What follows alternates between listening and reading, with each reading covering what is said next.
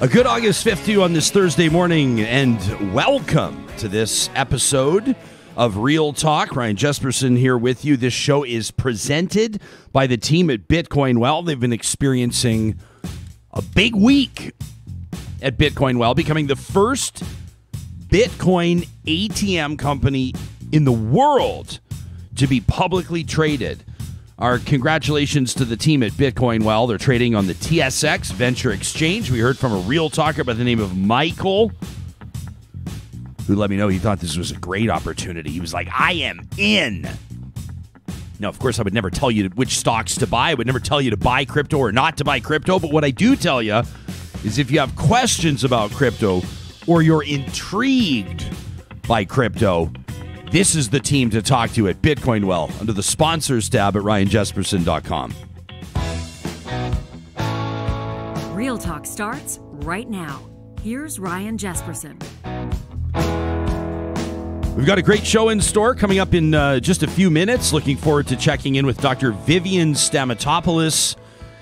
It's tough to book Dr. Stamatopoulos because when you want to talk about long-term care in Canada, she is, in my mind, the preeminent voice, and we're excited to get her. She's been certainly, I think, giving us a lot to think about over the course of the last year and a half or so when it comes to the COVID implications on long-term care. And then now we'll be able to have different, I think, maybe updated conversations with her, including her take on mandatory vaccinations in long-term care centers, her perspective on public versus private delivery of long-term care, and I'm looking forward to it. I mean, the timing of this works out really well. Just a short time ago, Canada's parliamentary budget officer, Yves Giroux, that would just be a nightmare job as far as I'm concerned. I'm somebody that I love. I don't do my own taxes. I can barely balance things. Numbers freak me out. I've never been a big math person. The job of parliamentary budget officer to me would just make my skin crawl, but we're lucky to have people that do it. And Yves Giroux came out with a report that said, listen, if we're going to implement the changes that are being recommended, if we're going to update and better equip long-term care centers, if we're going to provide the equipment that they need, if we're going to pay staff what they should be paid to deliver this important service, Canada's going to have to pony up nearly $14 billion, about $13.7 billion. So we'll get Vivian's take on that. She's coming up in just a few minutes. A little bit later on in the show, we're not quite sure how this is going to work out. So we've got two physicians that have agreed to talk to us about the Alberta government relaxing its COVID measures. You might say moving on from its COVID restrictions. Dr. Joe Vipond, who's done some organizing, a significant amount of organizing when it comes to these protests that you've been seeing in Edmonton and Calgary over the past number of days, and Dr. Lenora Saxinger. The one complication is that Dr. Saxinger has intermittently been in touch with us. She's on vacation, first of all. I hate to bug her. Second of all, in an area without reliable Wi-Fi. So we actually don't know. We will find out as this happens whether or not it's going to work for her to be with us today or tomorrow. The team's been working on it behind the scenes. I'm hoping to have them on together. If it doesn't work out, we're going to have them back-to-back 2 different days here on Real Talk, and we'll be able to get their perspectives on, you know, some of the thoughts and the theories behind what is being sold by this provincial government, by Alberta's provincial government, as Dr. Dina Hinshaw's plan, right, as Alberta's Chief Medical Officer of Health's plan to essentially stop contact tracing, to stop requiring people with positive COVID tests to isolate, et cetera, et cetera, et cetera. I think by this point, people recognize or understand exactly what's going on with that. Of course, these are phased in over the next number of weeks. By the end of August, basically, you may say I'm being sensational, but is it fair to say that, I don't know if you want to call it a free-for-all, but essentially the province of Alberta will be back to how things were in 2019, really treating COVID-19 like the flu. And so we'll pick both doctors' brains on that when we have a chance to talk to them. In about an hour and a half from now, I'm expecting a fascinating and somewhat harsh conversation, the harsh reality of humans and what humans can do when it comes to impacting populations of other animals, in this case, birds. Dr. John Rowden's going to lead our discussion here. He's with Audubon's bird-friendly communities strategy, and he earned his doctorate in zoology out of Duke University, and the good doctor is going to explain to us.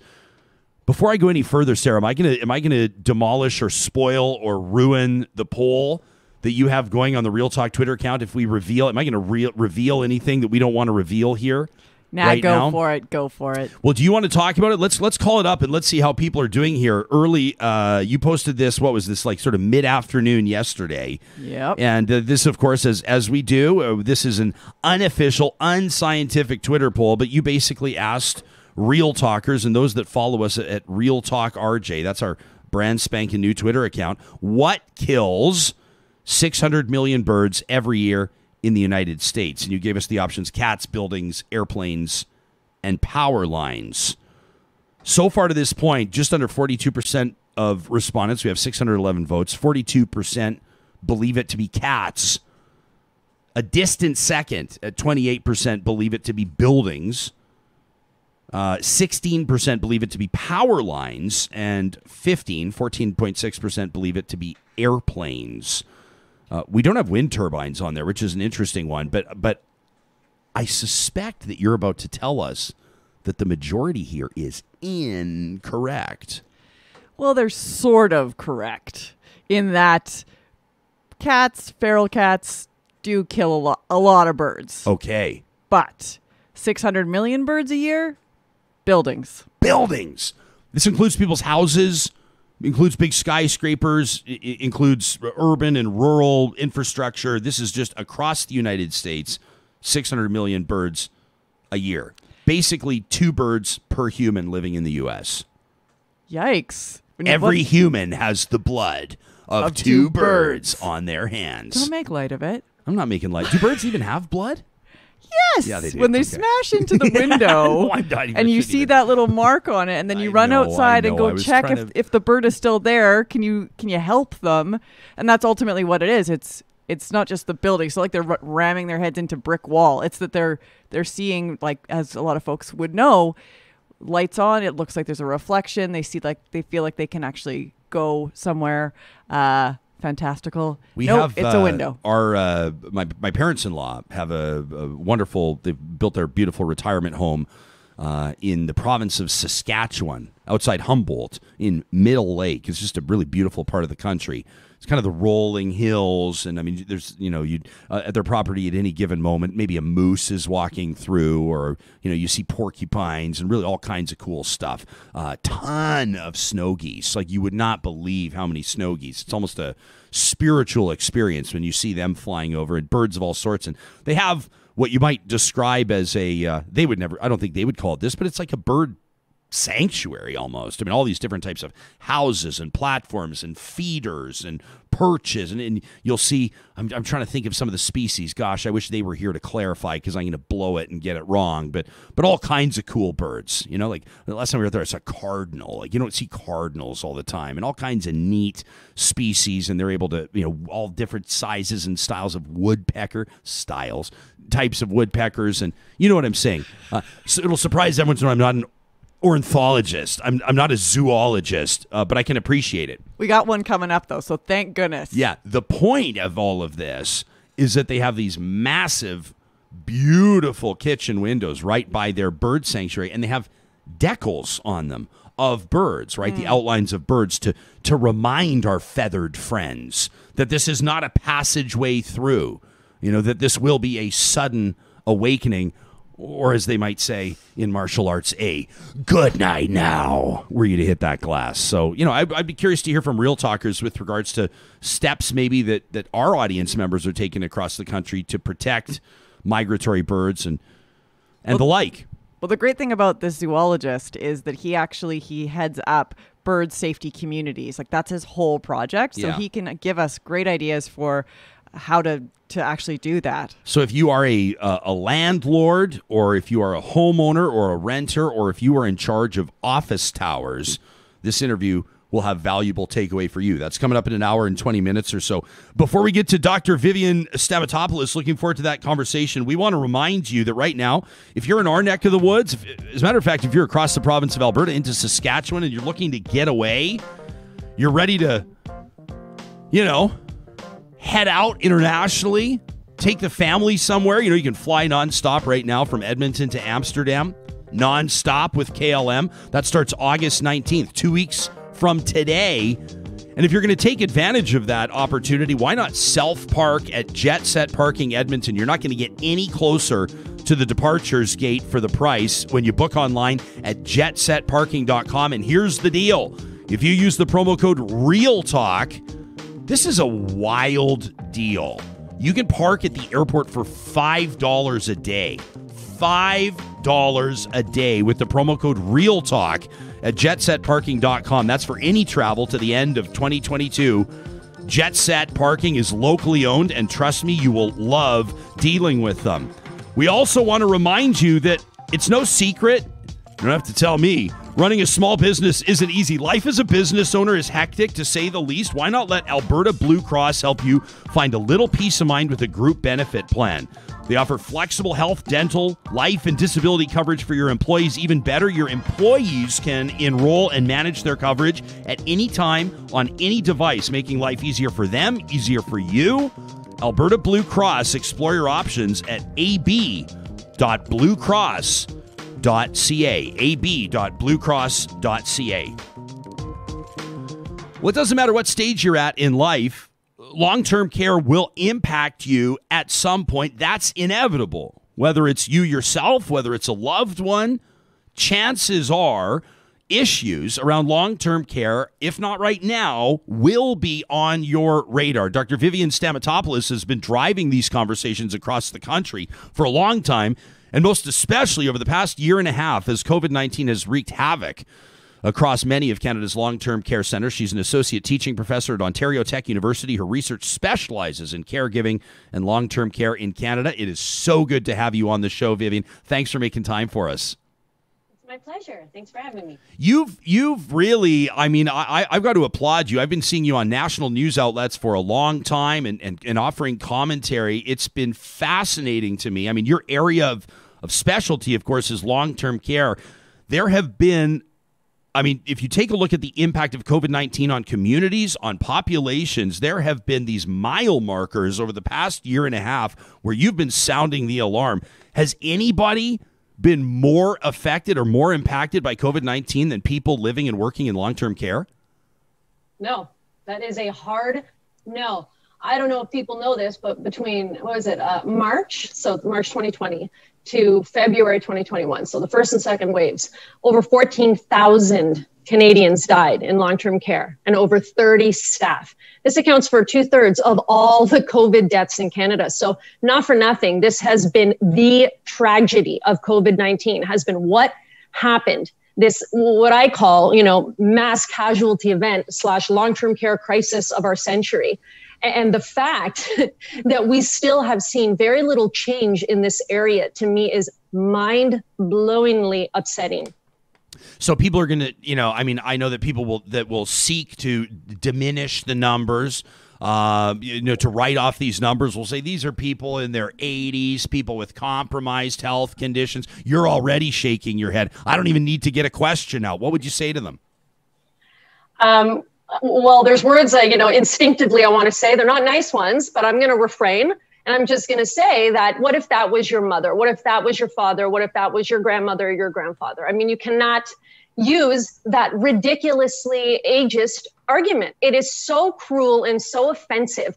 And the fact that you would even try to put that kind of argument forward is, explicitly what we've seen done in many other populations where certain groups have been targeted, quite frankly. And, I refer to a gentleman who wrote about this very nicely, very smartly in the, right at the start of the pandemic, Elliot Kukla in the New York Times, I believe, about how to him, this was, the pestilence of ableism and ageism that had been unleashed during COVID-19 that we had never seen before. But similar things we had seen, during the Nazi reign, of course, when they would target certain groups. So this is not unlike that kind of situation where you're saying certain lives are disposable. And overwhelmingly, the arguments that have been levied, along this line have been against seniors. Oh, they're at the end of their lives. Oh, they, it's okay if they die a terrible COVID death. I mean, what would even possess anyone to suggest this, let alone say it out loud? And usually I find it's very right-wing, these tend to go hand in hand, anti-vaxxers, anti-maskers that tend to, diminish the lives of certain groups of people because, heaven forbid, some sort of restrictions on their daily living might make life uncomfortable for them. I just have no time for that kind of rhetoric. None. It's despicable. So, and I'm going to talk to you about mandatory vaccinations in long-term care centers in just a moment. I want to ask you about that. But let me ask you, generally speaking, of the approximately 14,000 people that lost their lives in long-term care centers due to COVID-19, how many of those, this is a subjective question, of course, but you're the expert. How many of those deaths could have been prevented, and how could they have been prevented, do you think? Oh, I know how they could have been prevented. We'll never know the exact number, but if we're going to take a guess, let's say a very conservative amount, I would say at least half, given the fact that, when we look at Ontario in particular, where I've been focusing most of my emphasis, really, in particular, the pandemic response by our provincial government, because of course the fault is twofold here, right? We had a predominantly for-profit sector that failed overwhelmingly in Ontario. We know we have the data there. The data doesn't lie.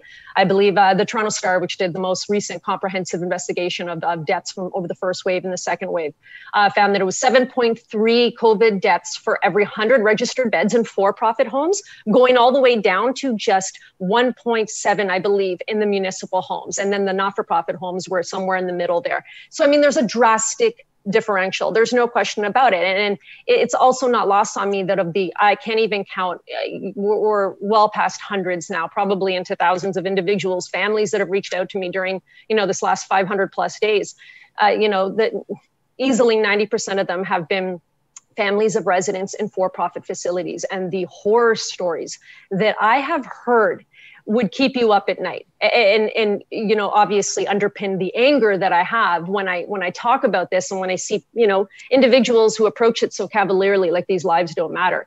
And what these families went through has been, something they'll never get over. Right. And even, sorry. No, go ahead. Even in the Long-Term Care Commission, right, the testimony revealed that this was so traumatizing for these residents and these staff that the commissioner said that they should be provided like immediate mental health counseling for what they went through. And frankly, that counseling needs to be extended to the families of these individuals. Remember, they were locked out and kept away from these loved ones, knowing what was happening, seeing all the military reports, seeing the news stories of damning neglect and abuse and preventable death. Story after story, easily 9/10 of the military occupied homes that we heard about were preventable errors. Things like hiring all these workers that had zero healthcare training or expertise. You threw them on the floor with no IPAC information, no training. And then what do you expect is going to happen? In addition to not providing them proper PPE in the early days, it was a disaster, a preventable disaster. If you actually safeguarded these facilities like acute care was safeguarded, right? And that's fundamentally because hospitals are covered under the Canada Health Act in a way that long-term care isn't. And that was a big mistake by our federal government back in the 80s, not to include long-term care more formally. And there's reasons for that as well. That's a separate conversation we can go down. But the point is that if we had safeguarded these facilities like hospitals were, we wouldn't have seen what happened, right? The hospitals were protected. You didn't see these outbreaks. You didn't see these deaths in hospitals.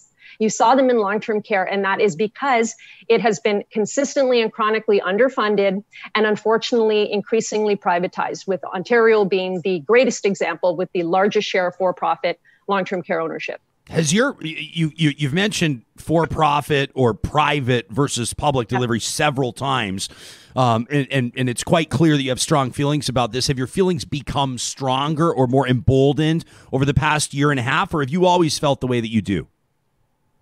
I always felt to a certain extent this way because obviously, I'm a PhD in feminist political economy. So I've studied in healthcare. So my research has been, consistently on family caregiving, not necessarily within long-term care. I started researching long-term care during the pandemic because of what I saw happening and because of these families reaching out to me and just wanting to contribute whatever way I could.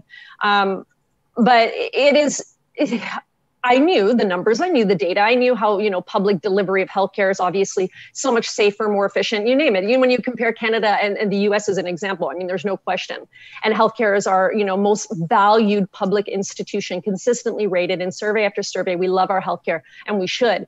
The fact that we just didn't do this with long-term care is one thing, but then, I had previous experience in long-term care, not even in for-profit, but when I started to, when the pandemic hit and, I had my own experiences with long-term care. So I had that lived experience. I understood the larger systemic problems, because keep in mind, ownership aside, these, there's been consistent underfunding in long-term care. So the problems exist across the board. However, there's obviously a continuum of, optimal and then really terrible. And we tend to find, and the data would substantiate, that the for-profit delivery is terrible for many different reasons that are very publicly stated. And the data is all there, pre-pandemic and all throughout.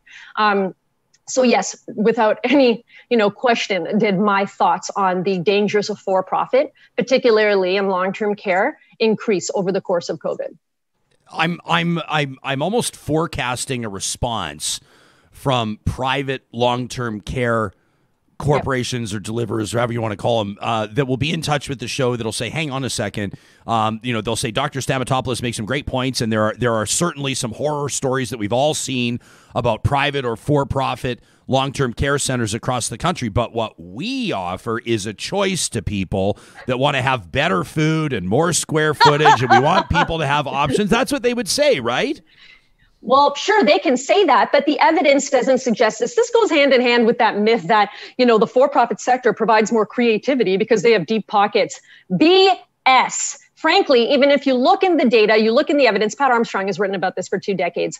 All of her research corroborates this, in addition to the Long-Term Care Commission testimony, which showed in various elements that not only did the municipal homes fundraise over and above to do things like, for example, provide fresh fruit and vegetables, which we're not hearing about to the same degree in the for-profit homes, because it's all about cutting costs to provide those profits to the shareholders and the CEOs. Fundamentally, that is their main fiduciary responsibility, to create profit. It's not to provide a wonderful living experience. That is not their fundamental primary goal, right? This is the whole point of providing profit for shareholders. You have to maximize profit. Somebody suffers in that equation. We see who suffers. It's the residents and it's the staff, time and time again. So that is BS. And furthermore, the City of Toronto Homes is one beautiful example. Above and Beyond fundraised over $20 million a year and a half ago to institute the minimum 4-hour care standard on their own, when we are being only guaranteed promises that we'll get it in 5 years by this government, which is laughable and insulting. And furthermore, the evidence actually shows that 4-hour care standard was actually agreed upon by experts over a decade ago. So when you actually look at the increasing acuity of these residents, you need to actually increase that number to between 5 to 7 hours. Charlene Harrington is a big expert in the States that has provided those valuations. So the evidence is there. The evidence is clear. So it's just, they're nice words, but they don't bear out in the literature, is what I'd say. Daniel's watching us live right now on YouTube, and he says how we treated our elders before and during COVID is a blight on Canadian society. Daniel says, I worked in a few long-term care centers, and I left the industry. I was disgusted. Why do you think it is? I mean, we talk about the greatest generation. I mean, there's lip service everywhere. It's kind of what we do as human beings, isn't it?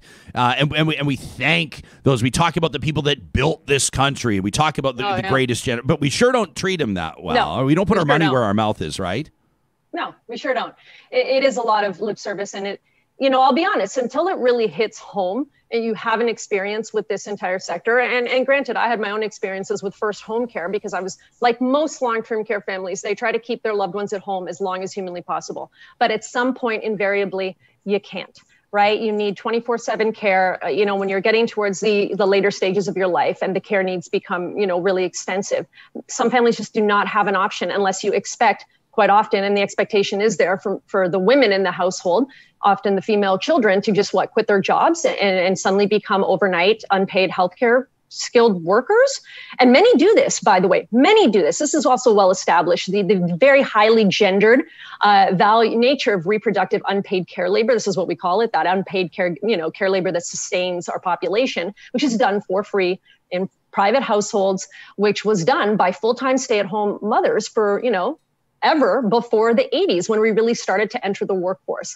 And that's also why we left out long-term care, because at that time, when it was created, the Canada Health Act, we had this stay-at-home army of reproductive mothers and daughters who did this very difficult and dangerous labor without training for free in private households. And we just banked on that involvement. But as the second stage of capitalism came and we needed women to fuel that, advanced stage of predatory global capitalism, we needed women. and women also wanted to work. Don't get me wrong. I love that I have that opportunity, and I would never suggest that we go back.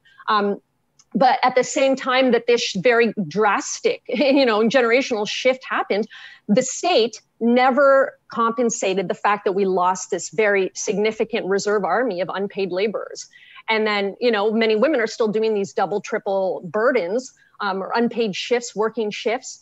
Arlie Hochschild has been famous for that research, privately on their own, but it's becoming unsustainable. So long-term care is going to increase and has increased over the past 2 decades and will only get worse with the future generations of women, particularly considering we're having smaller households, more people are, childless and unmarried and are not going to have people to be able to provide that family caregiving for free. So people really need to start thinking forward because of all generations, it is going to be the millennials and certainly, the generation before them that are going to need long-term care probably more than any generation before it. And it would really behoove them to see this as the election issue it is and to really start working towards improving this system because they will invariably need it. Home care is nowhere near the place it could be to actually sustain these older adults aging at home safely and securely in place right now. It's just not. If you're listening to us live streaming via the Mixlr audio app, we're talking to Dr. Vivian Stamatopoulos, a long-term care expert. I was mentioning just before we brought you in to the stream, and obviously you're aware of this, the Parliamentary Budget Officer, Yves Giroux, has suggested that making recommended long-term care improvements across the country would cost approximately, I know people don't like the word cost, but let me just say, it would take about $13.7 billion. It's actually just about identically the amount that governments spend per year on long-term care in Canada. In other words, they'd have to double up. Your thoughts on that? 100%. There's no question that this has been significant and dangerous underinvestment that has led us to the situation we're in right now, right? Only exacerbated and intensified by allowing the for-profit sector to just creep its way into here.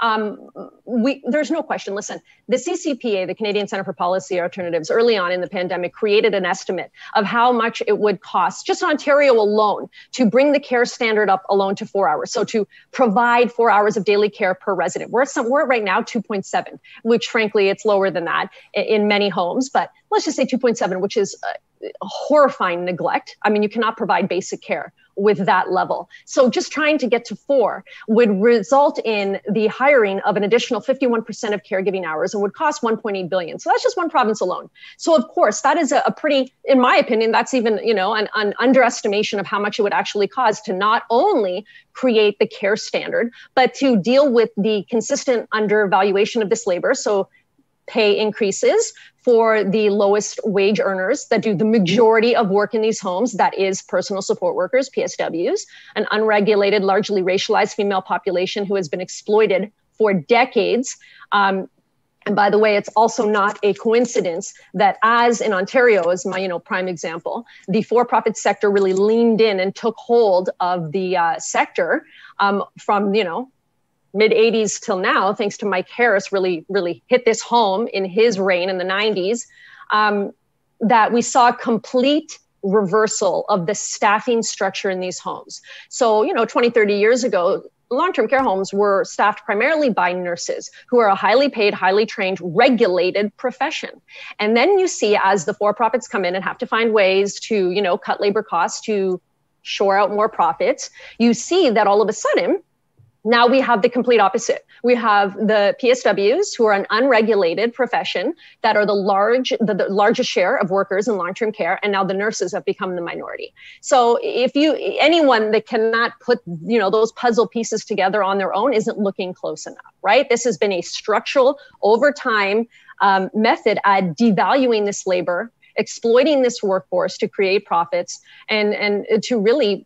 The end result is to increase the neglect and the preventable error and the injuries and the abuse that occurs in these homes, because it is horrifying. The numbers of residents that incur preventable errors, medication errors, falls, injuries that should never happen simply because the staff, there aren't enough of them, plainly, and secondly, they're not trained properly. They don't have the skills to properly engage in this very difficult and skilled labor, which is why they end up quitting, because they're forced in conditions of labor where they're designed to fail. And then you wonder why we have a constantly revolving door. So dealing with the care standard is one thing, but until they also throw money at the persistently low wages for the now majority PSW workforce in this sector, nothing will change. You can follow Dr. Stamatopoulos on Twitter at Dr. Vivian S. I highly recommend you do. That's where you amplified a piece, an op-ed that ran in the Toronto Star by Dr. Gillian Horton, who described Canada as a place where the moral authority of our institutions is broken. Now, I know when we think of healthcare, we think of the federal government as somewhat of a regulator and one that sends transfer payments. We think of the provinces as the governing bodies that actually administer and roll out healthcare. So who is this on? Is this on Premier Kenney and Premier Ford and Premier Moe and Premier Horgan? Is this on the Prime Minister? I mean, where does this start, or how does this play out? Yeah, I mean, fundamentally, right now, it's on the premiers. There's no question, right? But at the same time, and why we have been fighting to get national standards or to get a buy-in program, right? Similar to how the Canada Health Act and Medicare was established in the 80s, is that you got to provide a carrot program, right? So here, we're going to offer provinces a certain amount of money if you do some basic standards. And we have had meetings with the federal government, who so far have not listened to what we have said, to just point out a handful of very important and manageable, actionable items that provinces can buy into, and evidence and history shows us that they will buy into it to get the money. And then because of that, we have our universal public health care that we have right now. So that's what we wanted to see, right? And Trudeau himself, Prime Minister Trudeau, I remember in the he had what was it called? Oh God, the throne speech. That's it, the throne speech, where he talked about criminal standards, criminal charges for these bad actors, and really improving the standards. So what is the delay? Just create a very basic program where they can buy in, have very key actionable standards, like a 70-30 split of full-time and part-time workers in these homes.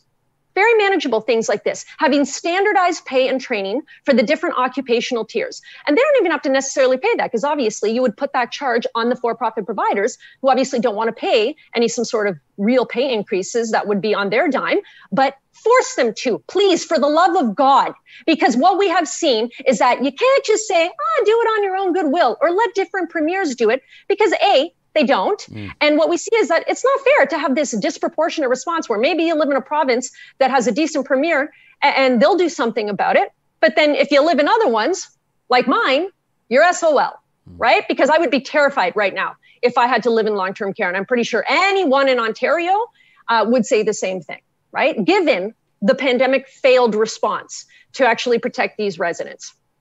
I'm stating all the obvious to you. I almost just want to keep telling you to keep going as opposed to jumping in with my own hot takes. But it's like, oftentimes you take a look at populations that are marginalized or ignored or even abused, and it's the populations that typically don't have the voice, right? And because they're easily ignored. And this is certainly the case here. I want to talk a bit more about the staff. Vivian, one of I think the tragic realities of COVID-19 was when you looked at how, and in particular, in Ontario, and you've cited this military reporting. We heard stories, more than I do, about Canadian men and women in the armed forces that were in tears, that were appalled. These are people that have served overseas, that were appalled at what they were seeing, horrified on home soil, writing these letters, coming forward. They were blowing the whistle.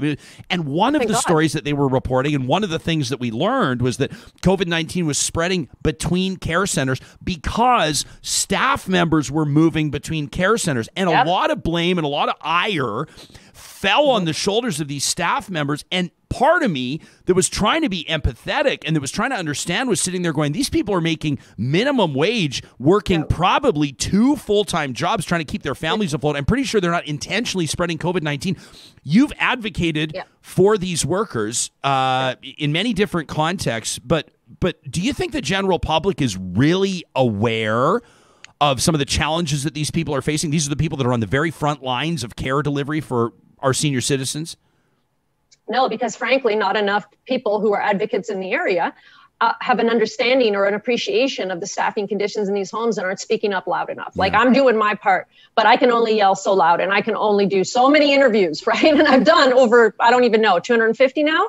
I mean, there's only so much I can do as one person doing this as a volunteer side gig that I don't get paid for on top of my full-time job, right? So I want people to know I don't get paid for any of this. This is out of the goodness of my heart, because I've talked to these family members and I've talked to these staff and I've heard what they've been through, and it's just wrong.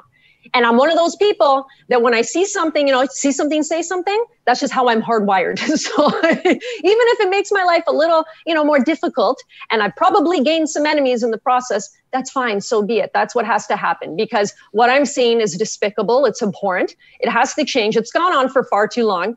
And if we're not going to do something now, when what we saw unfolded was probably we will never see that again, at least in our lifetimes. We're never going to see a tragedy that terrible. And if we don't do anything now, when will we? Honestly, when will we? If this doesn't precipitate the kinds of significant, and I'm talking overwhelming reform that is very obviously needed, when will we? And what I'm seeing right now is that governments are passing the buck. They're trying to delay actually creating the kinds of reforms we need so that people forget about it until the next election is over.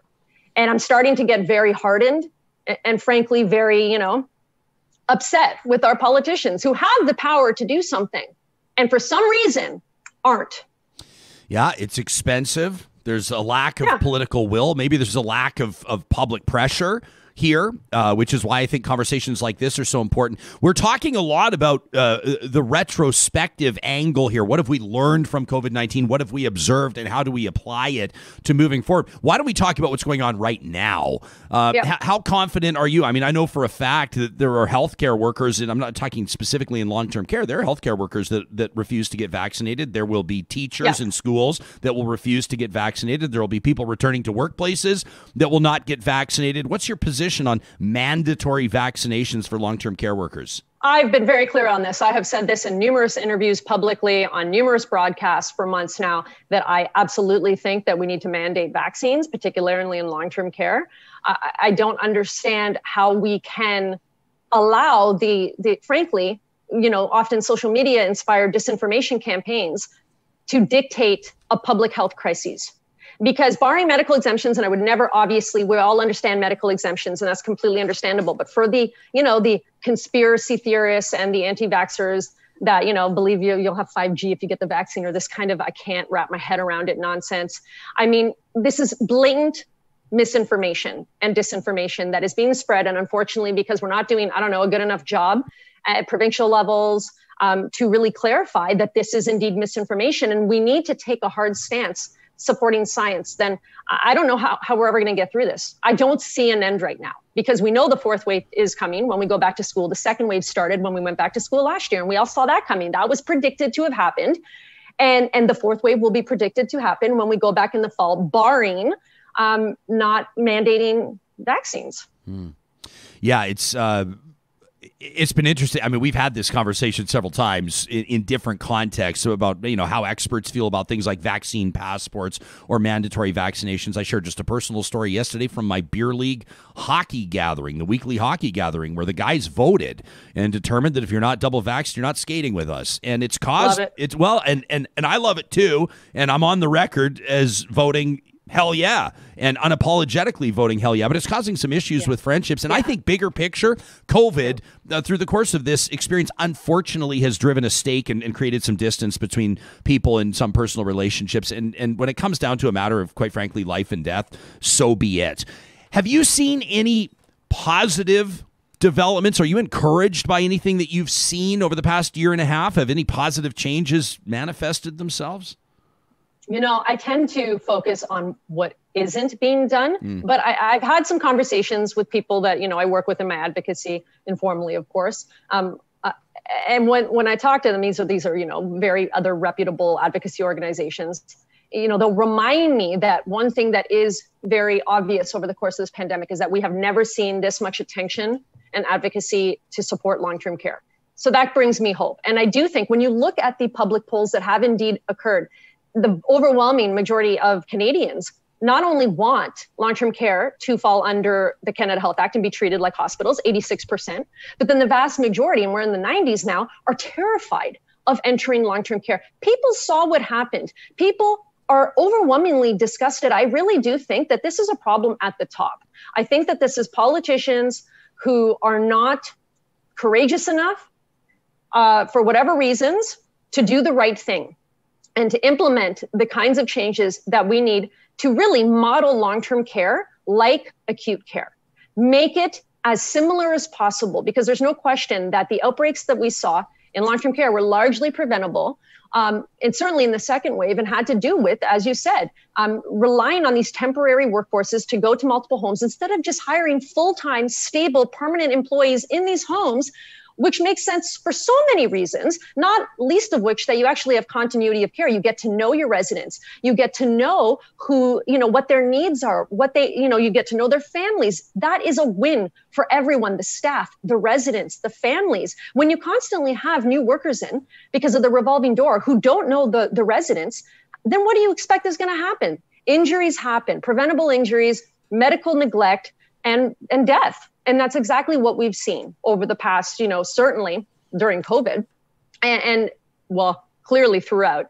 But it's a big problem. So in my idea, I think it's a no-brainer here. You need to model this system as similarly as you can to acute care, to hospitals, and you're going to eradicate 90% of the problems. I just want to be crystal clear so I understand. So when you talk about modeling it after acute care, are you talking about, so for example, if I show up with an issue, heaven forbid, and a person in my life has experienced a fall, and we take them into the ER, you're talking about oversight and triage. What are you talking about? I'm talking about public nonprofit delivery. Okay. Public nonprofit delivery, and then you see the kinds of, heavy union participation, which then leads to higher wages and training and better working conditions for these workers. Because as we've learned, probably the most important takeaway from long-term care and from one of my, researcher friends who I worked with at York University, Dr. Pat Armstrong, who's easily the Canadian expert in long-term care, very succinctly puts it that the conditions of work become the conditions of care.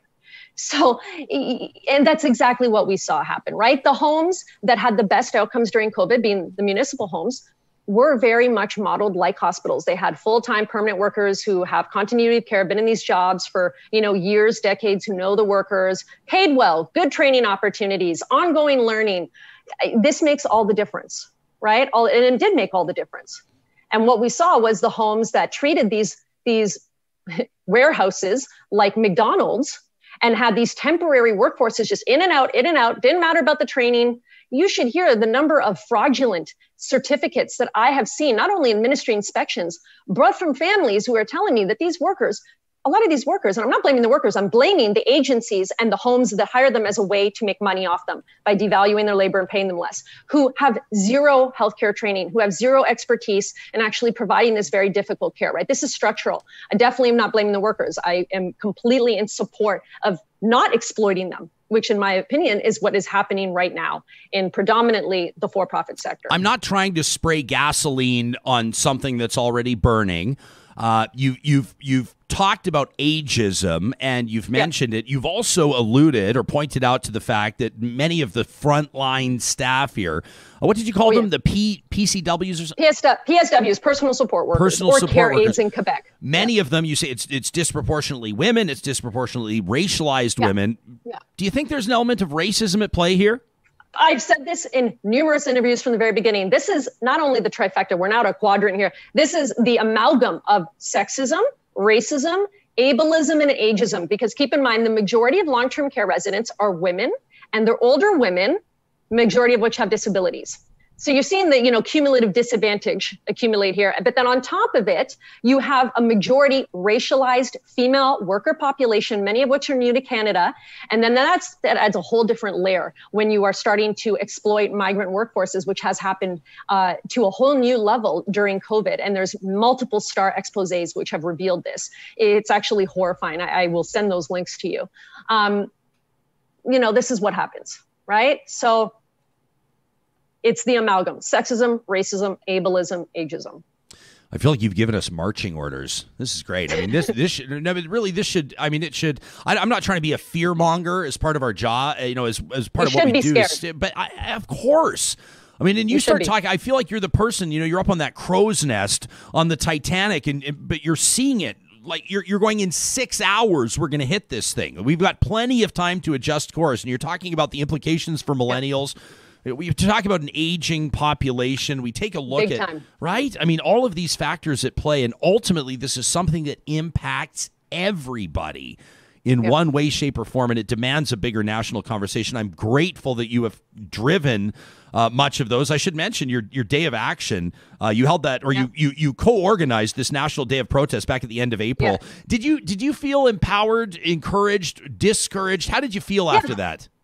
Always empowered after these events, because you see, I mean, it was trending #1 on Twitter. Not that that's a marker of anything, but I mean, it shows you that people were listening. People are paying attention. Whenever we have these events, whenever we connect with the community, we see how people really do show up. So that's why I have the faith that it's not that this is, people ignoring this at a community level. I really do think the problem is at the top here. And we just don't have the political will to do what is right. And we just have to keep putting that pressure on, because every time I, interact with the community, the workers, the residents, the families, I mean, it's scary. They need change. They deserve change. They have been through hell, true hell. And we can't keep on this way. We can't. Dr. Vivian Stamatopoulos, an associate teaching prof at Ontario Tech University. You can give her a follow on Twitter. I almost demand that you do, at Dr. Vivian S. Thanks for giving us your time. I just have a ton of respect for people driven by not just the passion, that's very evident, but also just your background information and the way that you articulate it, making issues that sometimes I think can get a little bit murky for people, making it understandable, nailing down the key points, and giving us stuff to demand from our own different levels of government. Thank you for this. Thank you very much. You bet. Dr. Vivian Stamatopoulos. Wow. I saw a comment here a while back in our live chat, just on fire right now, which I absolutely love. And, this is, someone said, what I don't love about these types of conversations is that it implies, I'm trying to find where the comment is so I can credit the audience member, but basically say this is the type of thing, it implies that all private care centers are horrific. And that's not the case. This is kind of the equivalent of the not all care homes, that argument there. And this is where I might, and maybe this is hardwired in people. People have different feelings on different methods of healthcare delivery or how healthcare can be delivered. And I know that this may anger some people, but I guarantee you there are many people that will hear this interview that'll say, listen, we need to have way higher standards in long-term care. We need to ensure that staff are better paid. There needs to be better oversight. That was a powerful quote from Vivian, wasn't it? Conditions of work become or equal conditions of care. And that seems to be self-evident and obvious, but maybe not. It's something we need to focus on.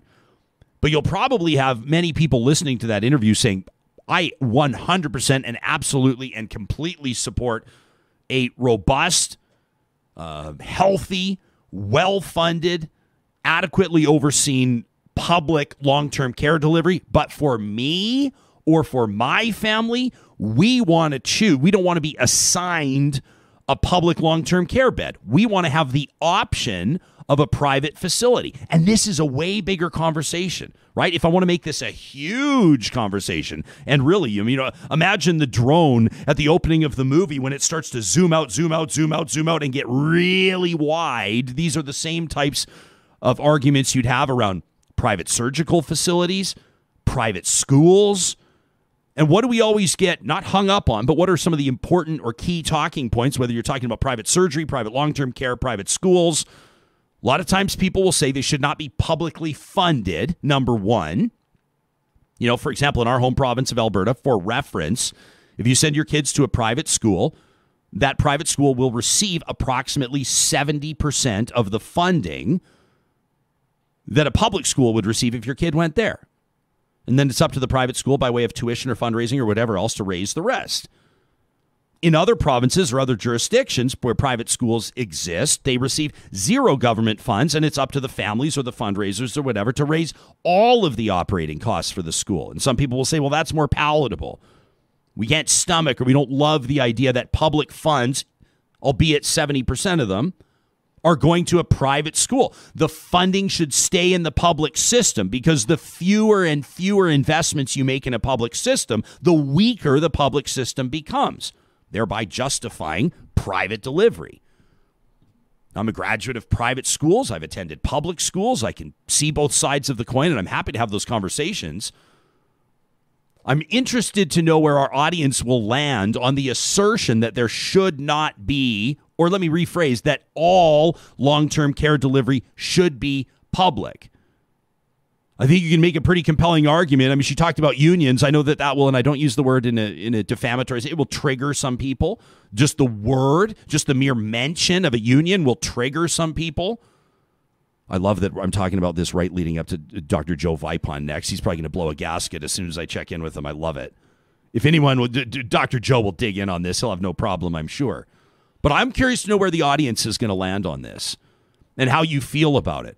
We plant these seeds, we water them, and then we check our inbox. If you'd like to comment on what you've just heard, you can send us an email anytime to talk@ryanjesperson.com. Crystal was watching that interview. She says, Dr. Vivian is how I feel on the inside, on the outside. That's a great compliment. Edmonton Chump says we should take long-term care away from government, have them be run by boards made up of people with families that are being cared for in the facility.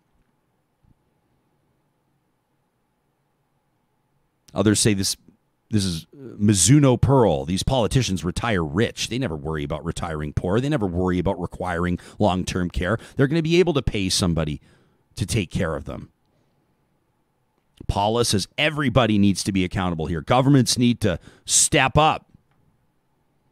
Saw a ton of people here leaving comments on steps that they are taking, whether it's renovating their basement or moving into a duplex where the other side of the home can be their parents. Or I'm always curious to know how people manage that responsibility, the honor and the responsibility. There are cultural implications too, right?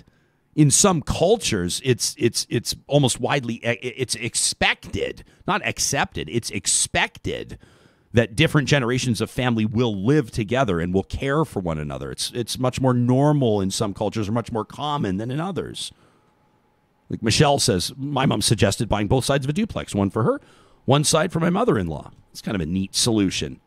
I thought it was interesting, though, that the doctor mentioned, that it is safety. We have to also consider safety. It can be dangerous.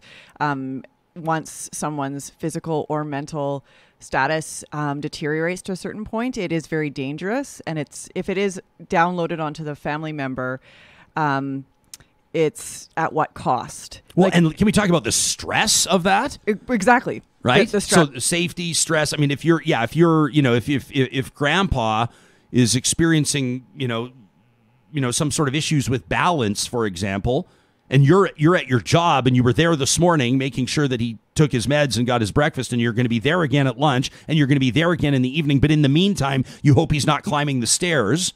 Yeah. That's a really tough position for a family to be in. But for a lot of families, it's not an option.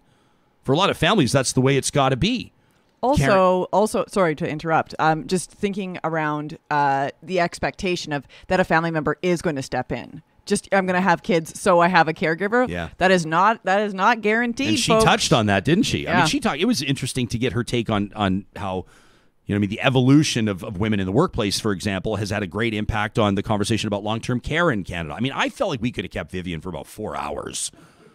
That would just be a fun experiment to see if she could maintain that level of enthusiasm. I think she probably could. I mean, that is an advocate right there. That is somebody that is, you almost as an interviewer just go, I'll just go. Just run. You know what people need to know. Just run with it. Talk@ryanjesperson.com is where you can be in touch with us, and we appreciate all of the emails that we receive. We wanted to remind you that coming up later this month, as a matter of fact, it's coming up in like 2 weeks. 2 weeks tomorrow, the World Triathlon Championship Finals. The city of Edmonton, Alberta, Canada will play host. This is a huge event when it comes to triathlon around the world. These are literally the fittest athletes on the planet.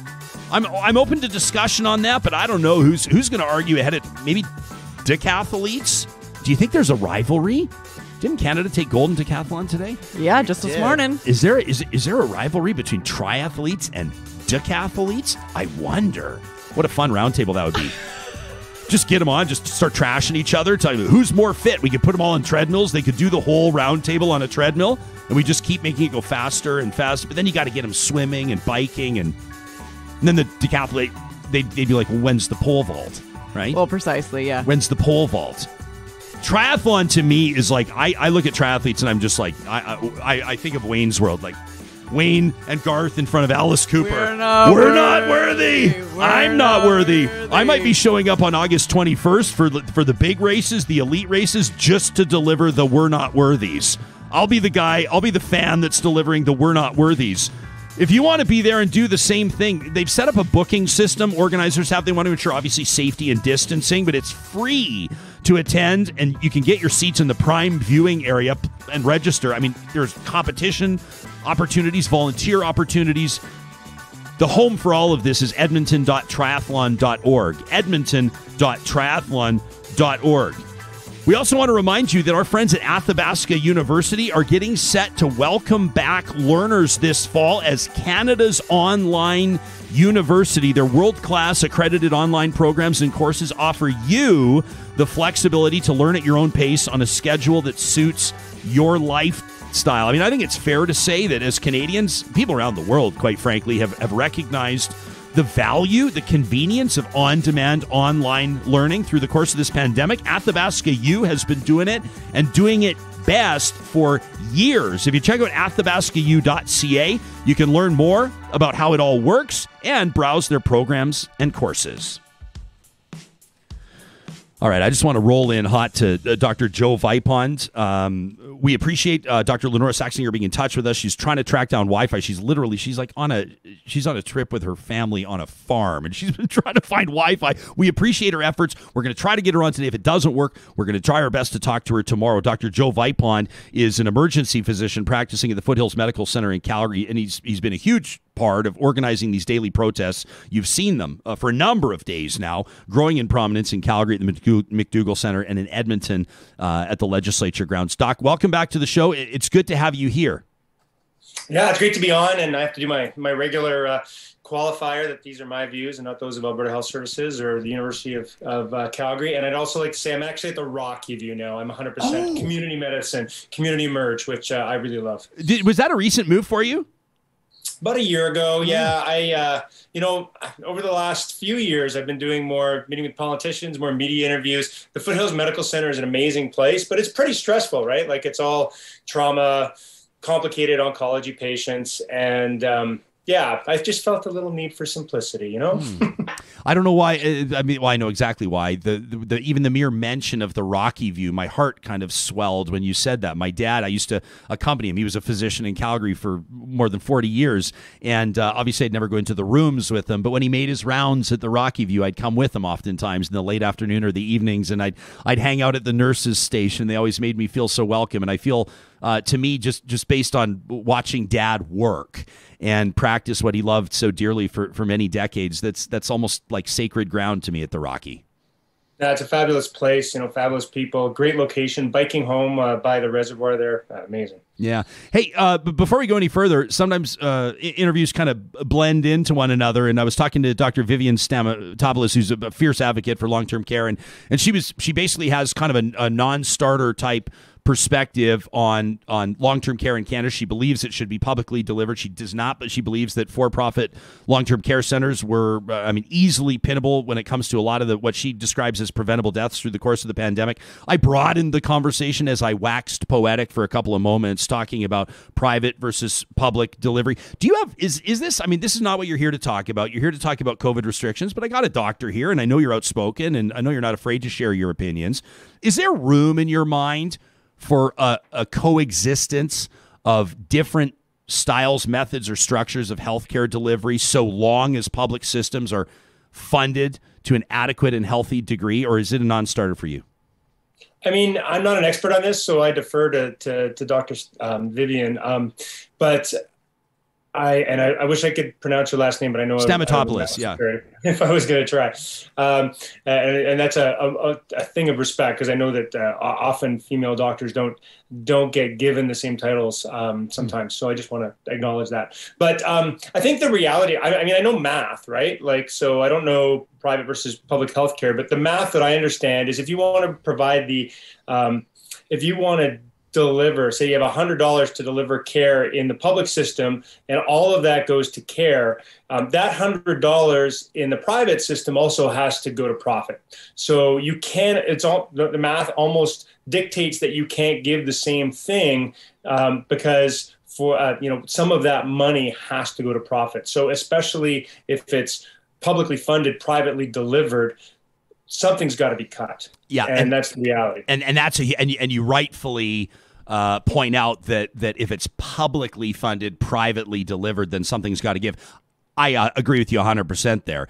In my mind, I kind of look at it like just as a crude and lazy example. If a knee surgery, somebody at a public surgical facility is going to cost $7,000, I say in the private system, if somebody wants to pay $20,000, and if you tax them, and if a privately funded knee replacement funds a publicly funded knee replacement as well and clears up a spot in the queue, then I've got all the time in the world to listen to it. I know that advocates for public health would look at me and say, you are grossly oversimplifying this. That's not how it works. You're not doing a service to the conversation. I just wanted to pick your brain on that, but let's get to the brass tacks of why you're here. Let's get to the protests. Let's get to why people are demanding protect our province, why hundreds of people are showing up day after day after day in Calgary and Edmonton. I mean, what's the gist of it for people that are tuning in from Ontario or Newfoundland or BC right now? Well, I think we're all scared, right? Like I don't know if you saw the non-apology apology yesterday, where she was saying that, I apologize for the style of communication that's made people angry and upset and frightened. But we're not actually upset by the way it was communicated. We're upset by the policy. So let's be very clear. It's the policies that are worrisome, not Dr. Hinshaw's method of delivering the information on that. The policies that have been announced have two consequences, and I think it's really important to understand those consequences. The first one is that it's going to allow exponential growth, rampant growth throughout those people that are unvaccinated. And that are some people that have chosen to be unvaccinated. But let's be clear, we gave them that choice. We as a society have said, you can choose to decide whether or not you want to be vaccinated or not. And then there's a whole 670,000 children under the age of 12 that do not even have that choice. So it's going to go run through both of those populations. And even amongst those that are unvaccinated, I feel like there's a little bit of, well, they deserve it then going on, even amongst the tweets that are coming out from Dr. Hinshaw. There was one tweet where she said, a lot of 20 to 29-year-old people, you think you're protected, but you're not. There's lots of people being hospitalized and going to the ICU. So damn it, you better go get vaccinated. And I think the subtext was, because we're unleashing this on you, like it sounded like a threat to me, which makes me really nervous, that kind of tone, the ethics of that. So that's the first thing. We're unleashing it. It's going to be exponential growth. A substantial number of our unvaccinated people are going to get sick. Going to get infected, going to get sick. Some will be hospitalized, some will go to the ICU, and some will die. And that includes our very young. The second consequence to this policy is that we're hiding the numbers. So in the midst of our fourth wave, and let's be very clear, we are in the fourth wave right now. Some people call it the stampede wave or the rodeo wave. But we already have exponential growth. We've stopped doing testing on asymptomatic contacts. So say, somebody tests positive, they reach out to all the people that they've been in contact with. And those people, a certain number of them will go get tested just to make sure they don't have asymptomatic disease. We've stopped that. And then we're going to go on to only be testing those people who are going to be visiting the hospital. It's going to be very hard for Albertans to understand what's happening on the ground as far as where the outbreaks are, which communities are affected. And so by taking that information away from us, it takes away the information citizens need to protect themselves. And I think that's profoundly anti-democratic. We gather together as a society, Ryan, because in some cases, a collective action is much more functional than libertarianism. Like it's great to be a libertarian farmer and do your own farming, but when it comes to getting sick or building roads or public health, we need to work together on these things. And there's no alternative to good policy when it comes to public health. It's interesting. I mean, you even mentioned the word libertarianism, and it alludes. I mean, you allude to the fact that so much of this has been politicized. I mean, I saw just the other day one of the premier's staff is pushing out public records of political parties to whom you have personally donated over the past number of years, right? To Alberta's provincial NDP. What's that been like for you to have? I mean, you're a physician, you're advocating for public health policy. You've got the premier's staffers coming at you for your political affiliations or your political donations. I mean, at some point, people are going to go, is any of this conversation really about public health? I mean, how much of this is about the politics of everything? Right. And I think it's interesting that with over 10,000 tweets that I've made over the last, 5 years of being on Twitter, all my public appearances, that the most they can get on me is that I donated to a political party. That's part of the democratic process. I'm quite proud that I'm engaged in the democratic process by, putting forward financial support during elections. Some of the wording coming from the right wing about those donations is that I'm a shill for the NDP. I think it should be very clear I have no affiliation with the NDP. Donating to a political party is very normal. I think it's a lot of people donate to political parties. And if I was a shill, I want to get some of that money. Donating money doesn't make me a shill. If I was getting money, then for sure that title I would wear, but I'm not. This is all volunteer, man. I'm here in my own time because I really love this province and I'm really scared at the direction it's going in. Has it been worth it for you? I mean, it's got to be to find yourself in the crosshairs of the premier or his team or his staff, or to find your name. I mean, you've risen to prominence, really, across the province right now. What sort of an impact has that? Like, we should reiterate to people, you still practice medicine. You still have a day job, right? This is your advocacy. I mean, did you kind of find yourself somewhat swept up in all of this, or did you see this coming and were you prepared to take the mantle on? No, this is a conscious decision. When the announcement occurred last Wednesday, I think like all people, I was quite overwhelmed. Kind of a combination of fear and incredulity, that the fear that, oh my God, I know what's coming down the pipe, and this incredulity that, oh my God, our institutions are failing us. I don't know how many other people had that sense. I created a metaphor, like when you're a little kid and you think all adults are awesome and your parents never make mistakes and they're the best. And then as you grow up, you start to realize that your parents do make mistakes and not all adults have your best interests at heart. And that feeling, we're like almost like a trap door of free falling, because oh my gosh, all the things that I thought were there to protect me are not as stable as I thought. And I felt that way about our institutions, right? If our public health is no longer about the health of the public, it's about politics. It's about actively infecting Albertans with a disease that can have deadly consequences. And let's be clear, long-term disability associated with that.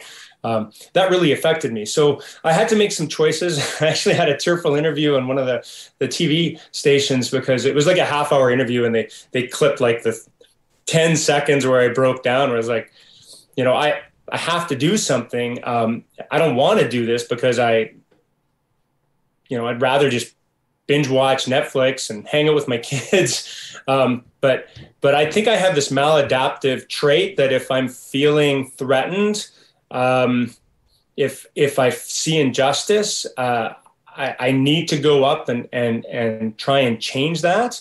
It's probably better than like over drinking or like visiting prostitutes, but it's still a coping mechanism, right, that I have.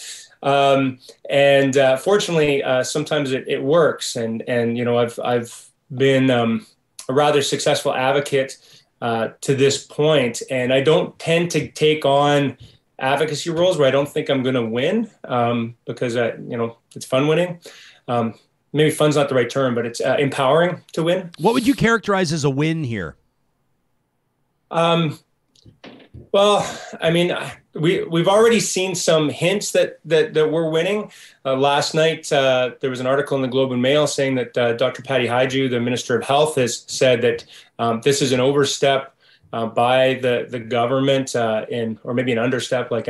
This is not appropriate public health behavior, and if you guys won't do the job, we'll have to step in.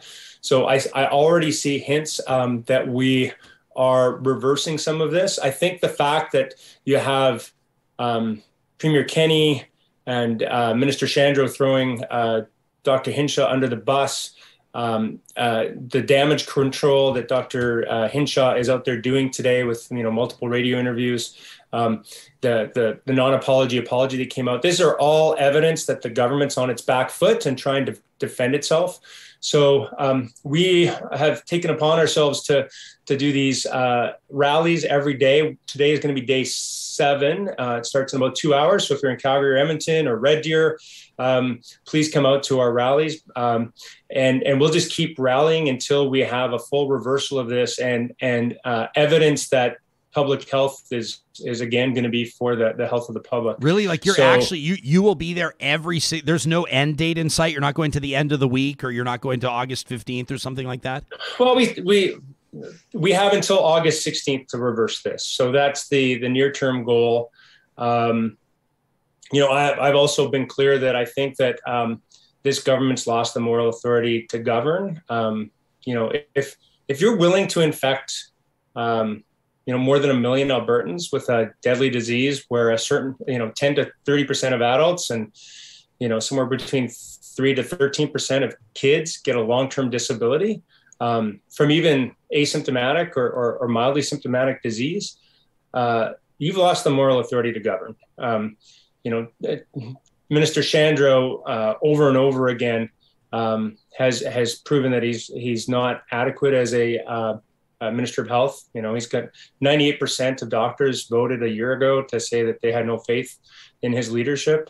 And Dr. Hinshaw has also clearly, I was thinking about this today, those like Twitter memes or internet memes where it's like you had one job, like this school written wrong on the pavement because of SHCOOL, and like you had one job. Come on, guys. Well, Dr. Hinshaw, you had one job, like just protect Albertans, like simple public health measures. And yet we're embarking on this experiment, the first jurisdiction in the world at the beginning of a fourth wave where we have ongoing exponential growth. It's profoundly disturbing that she feels that this is an adequate response. I don't know what to say. We've heard from some physicians, like one of them who's asked to remain anonymous, which is fine, but they've sent us an email from their official account. I mean, we can verify that this is a physician with credentials in the province, says, I don't think that people realize that this is legitimate public health strategy that is under discussion in many jurisdictions. And public health professionals across Canada range in opinion from being fully supportive to non-supportive. There are some concerns around timing, the Delta variant, and surveillance. And of course, communications around it has been truly poor. And there's more pushback in Alberta from citizens than in some other places, but it is a legitimate strategy. What would you say to people like that? Where in the world is this being done? If this is such a great strategy, where has it been done? But the premier, Joe, the premier would say back to you, yeah, no, we are the first. And he would talk about freedom and liberty and patriots. And he would use all these words and people would start screaming and cheering hurrah because we would be first. But that doesn't mean it's I'm devil's advocate here, but it doesn't mean it's illegitimate just because we're first. right? It goes down to risk, right, Ryan? I mean, I said this at the in June when they announced that there was going to be a stampede and the elimination of pretty much every public health measure at the beginning of July. And people said, are we going to have a fourth wave, Joe? And I said, I don't know, but I know this is super risky. And so why is it risky? It's because, we know that this disease has exponential growth, and we know we are losing all of our public health efforts. And so even if there's high levels, and let's be clear, we have the lowest levels of vaccination in the country as far as provinces go. This was a super high risk policy. And, I don't want to speculate. I do want to speculate on motives, but let's be clear that I'm speculating on motives. So it seemed that the government, Premier Kenney was in quite a bit of trouble. His ratings are the lowest in the country. And he promised us a good stampede and the best summer ever. And it became clear over the last 3 weeks that wasn't going to happen, right? So this was not a flawless stampede. We've had, quite a bit of transmission in Calgary, especially amongst our 20 to 29-year-olds. It seems very much related to the stampede. And now we're well on the way through a fourth wave. And at the same, so now we're going forward at the beginning of this fourth wave, and we're taking off. We're turning off all of our visual systems. So we're no longer going to be able to see where the COVID is being transmitted, which communities, which high schools, which institutions have outbreaks. And at the same time, we're removing every single possible COVID plan so that we can protect Albertans against ankle sprains and syphilis. Is this really rational? I'd like to know who these doctors are, because I don't know anybody publicly saying this is a great idea. I'm worried that this is based on something called the Great Barrington Declaration. Ryan, have you heard of that before? Yeah, it's been widely debunked, but why don't you bring our audience up to speed? Okay, so this was a think tank out of the Northeast United States. I can't remember the exact name of the think tank, but it was funded by the Cox brothers, who are well-known libertarian funders. Actually, Cox brother, because one of them has passed away. And the idea is that if we let it rip through society amongst our least vulnerable, and we protect our most vulnerable, then we'll get herd immunity quicker, and we won't have the consequences are on our economy. I think I would argue that Sweden tried that. They had the highest rate of mortality in the Nordic countries by far. The UK seems to be trying it now, and we're doing it even more so.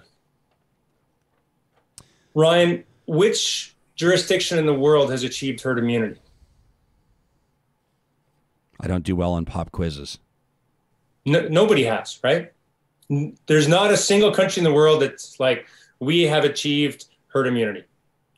So we're racing for a goal that we don't even know is achievable. The closest idea behind herd immunity has been a city called Manaus in Brazil. In Brazil, yeah.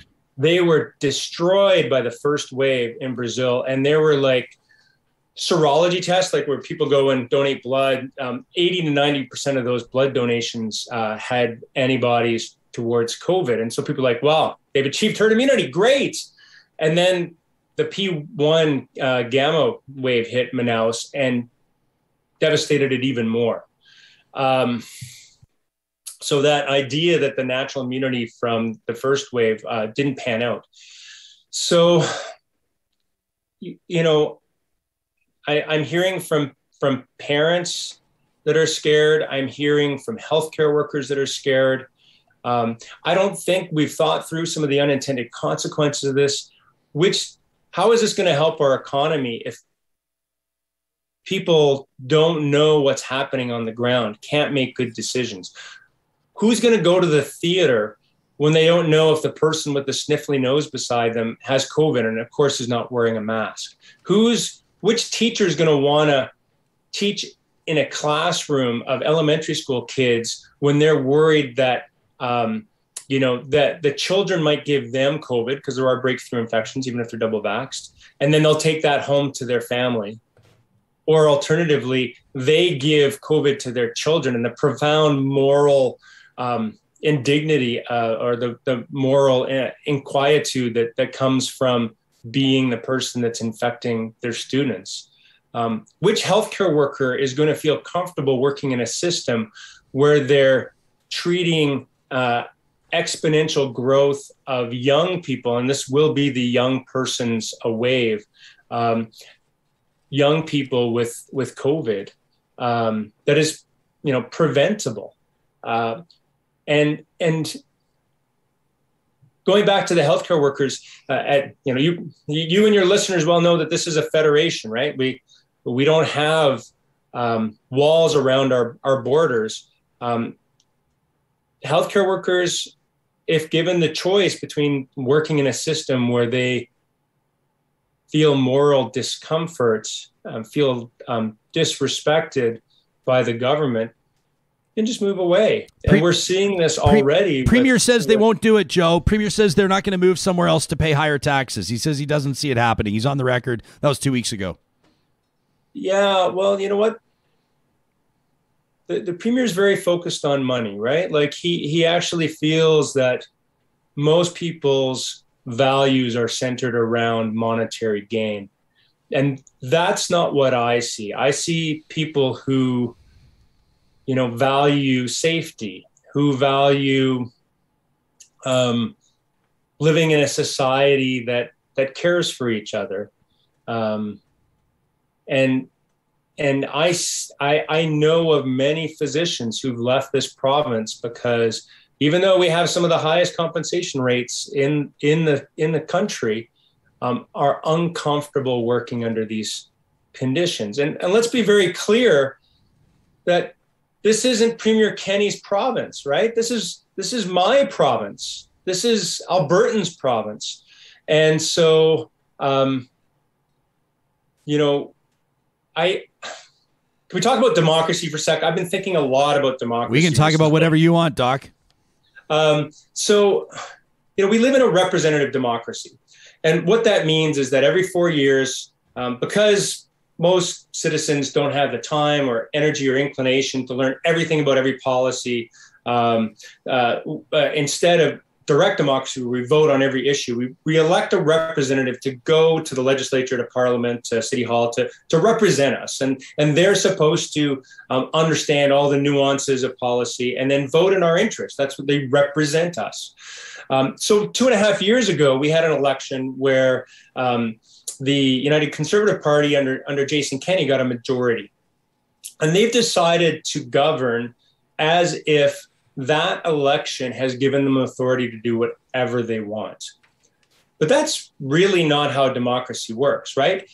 They are still there to represent us as Albertans and our views.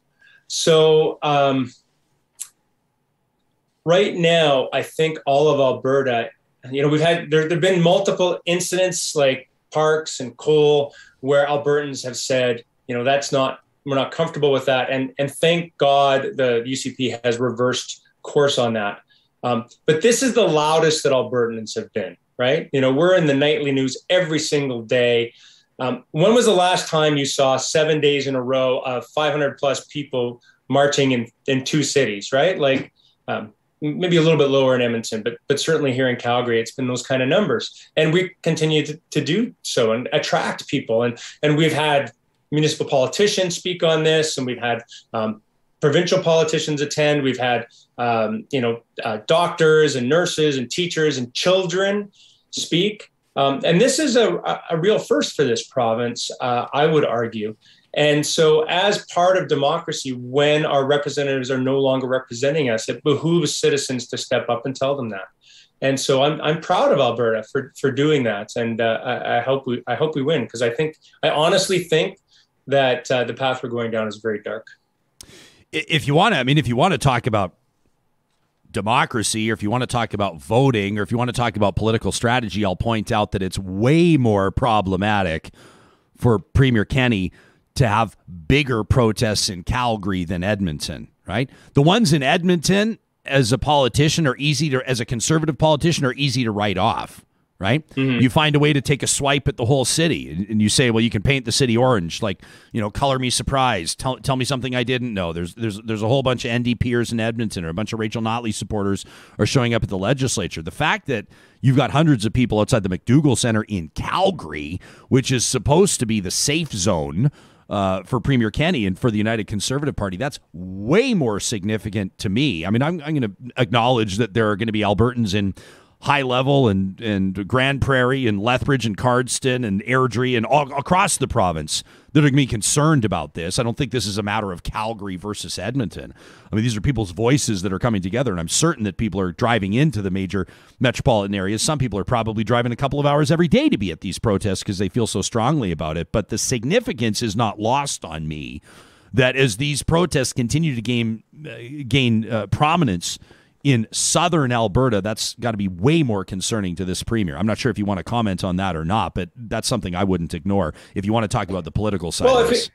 If you want to keep riffing on democracy, let's talk about policy. And I think it's really funny that over the last decade, I've started talking about policy like way too much, which is not the usual discussion topic for emergency doctors, I'll say. But when you develop a policy, what you generally do is you develop it, you reference it, you engage stakeholders, and then stakeholders give feedback, and then the policy is announced. None of that has happened with this, right? We keep hearing from Premier Kenney and Dr. Hinshaw that this is a policy based on evidence and science. Show us the evidence and the science. Like, that would be an amazing first step in helping Albertans to understand why these decisions have been made. What is the scientific underpinnings of these? Are they peer reviewed? What is the modeling that the government has done for what will occur as exponential growth continues amongst our unvaccinated? What number are they using for breakthrough infections? So how many double vax people are going to get COVID? What are the hospitalizations rates that they're expecting in 3 weeks, 4 weeks, 2 months from now? How many schools are going to be impacted by this? Do they have any mitigation processes in schools? And we haven't even really talked about schools, but basically they've taken away all mitigation measures in schools. So it honestly seems completely intentional to let it rip through our 0 to 12 population, because you gather 30 people in a room. We don't know what the ventilation is. You take off all their masks and you tell them to sit there for 8 hours. And Susie in the corner with the sniffles isn't allowed to go get tested. I know what the common sense outcome of that's going to be. It's going to be like at least half of that class or more getting infected, right? Especially if Susie's there every day for 5 days a week. Is this truly the intention of this policy?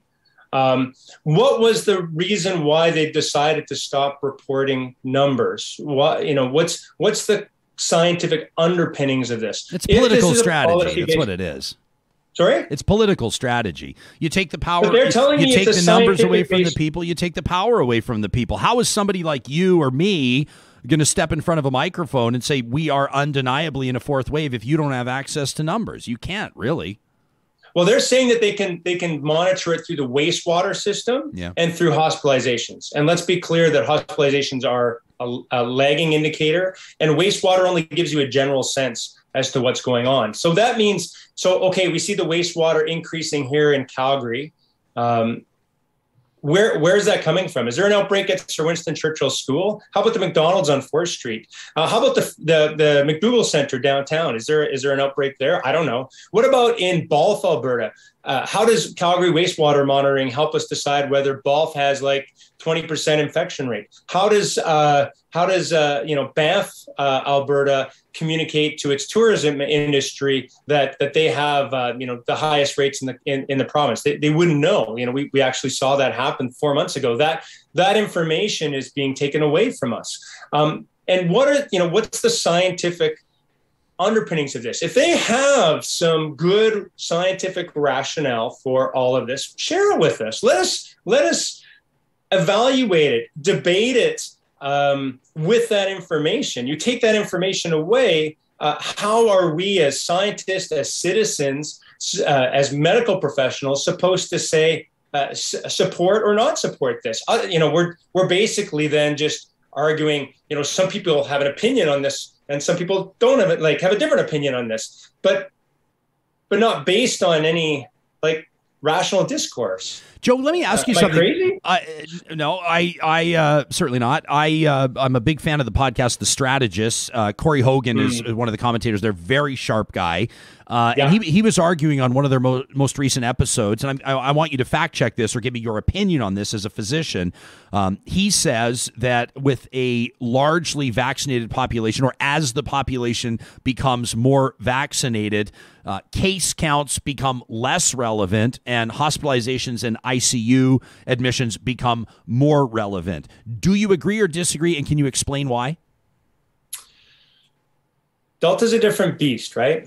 Delta is not the original variant. So the original variant, there's some really interesting graphs that have been developed where if you look at vaccine effectiveness and you look at percentage of population and you look at NPIs, which are non-pharmacological interventions or basically mitigation measures, what do you need in order to get the RT, the real-time transmission, below 1?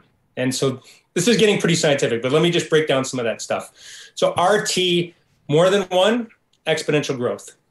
RT less than 1, exponential decline.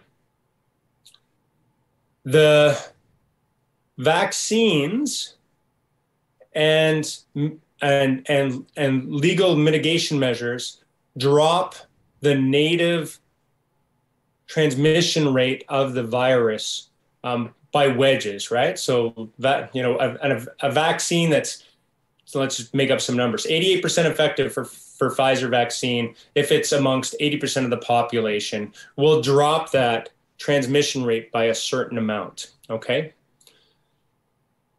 With Delta, because its native transmission rate is somewhere between 6 to 8, which means every person that gets it will transmit it to 6 to 8 people.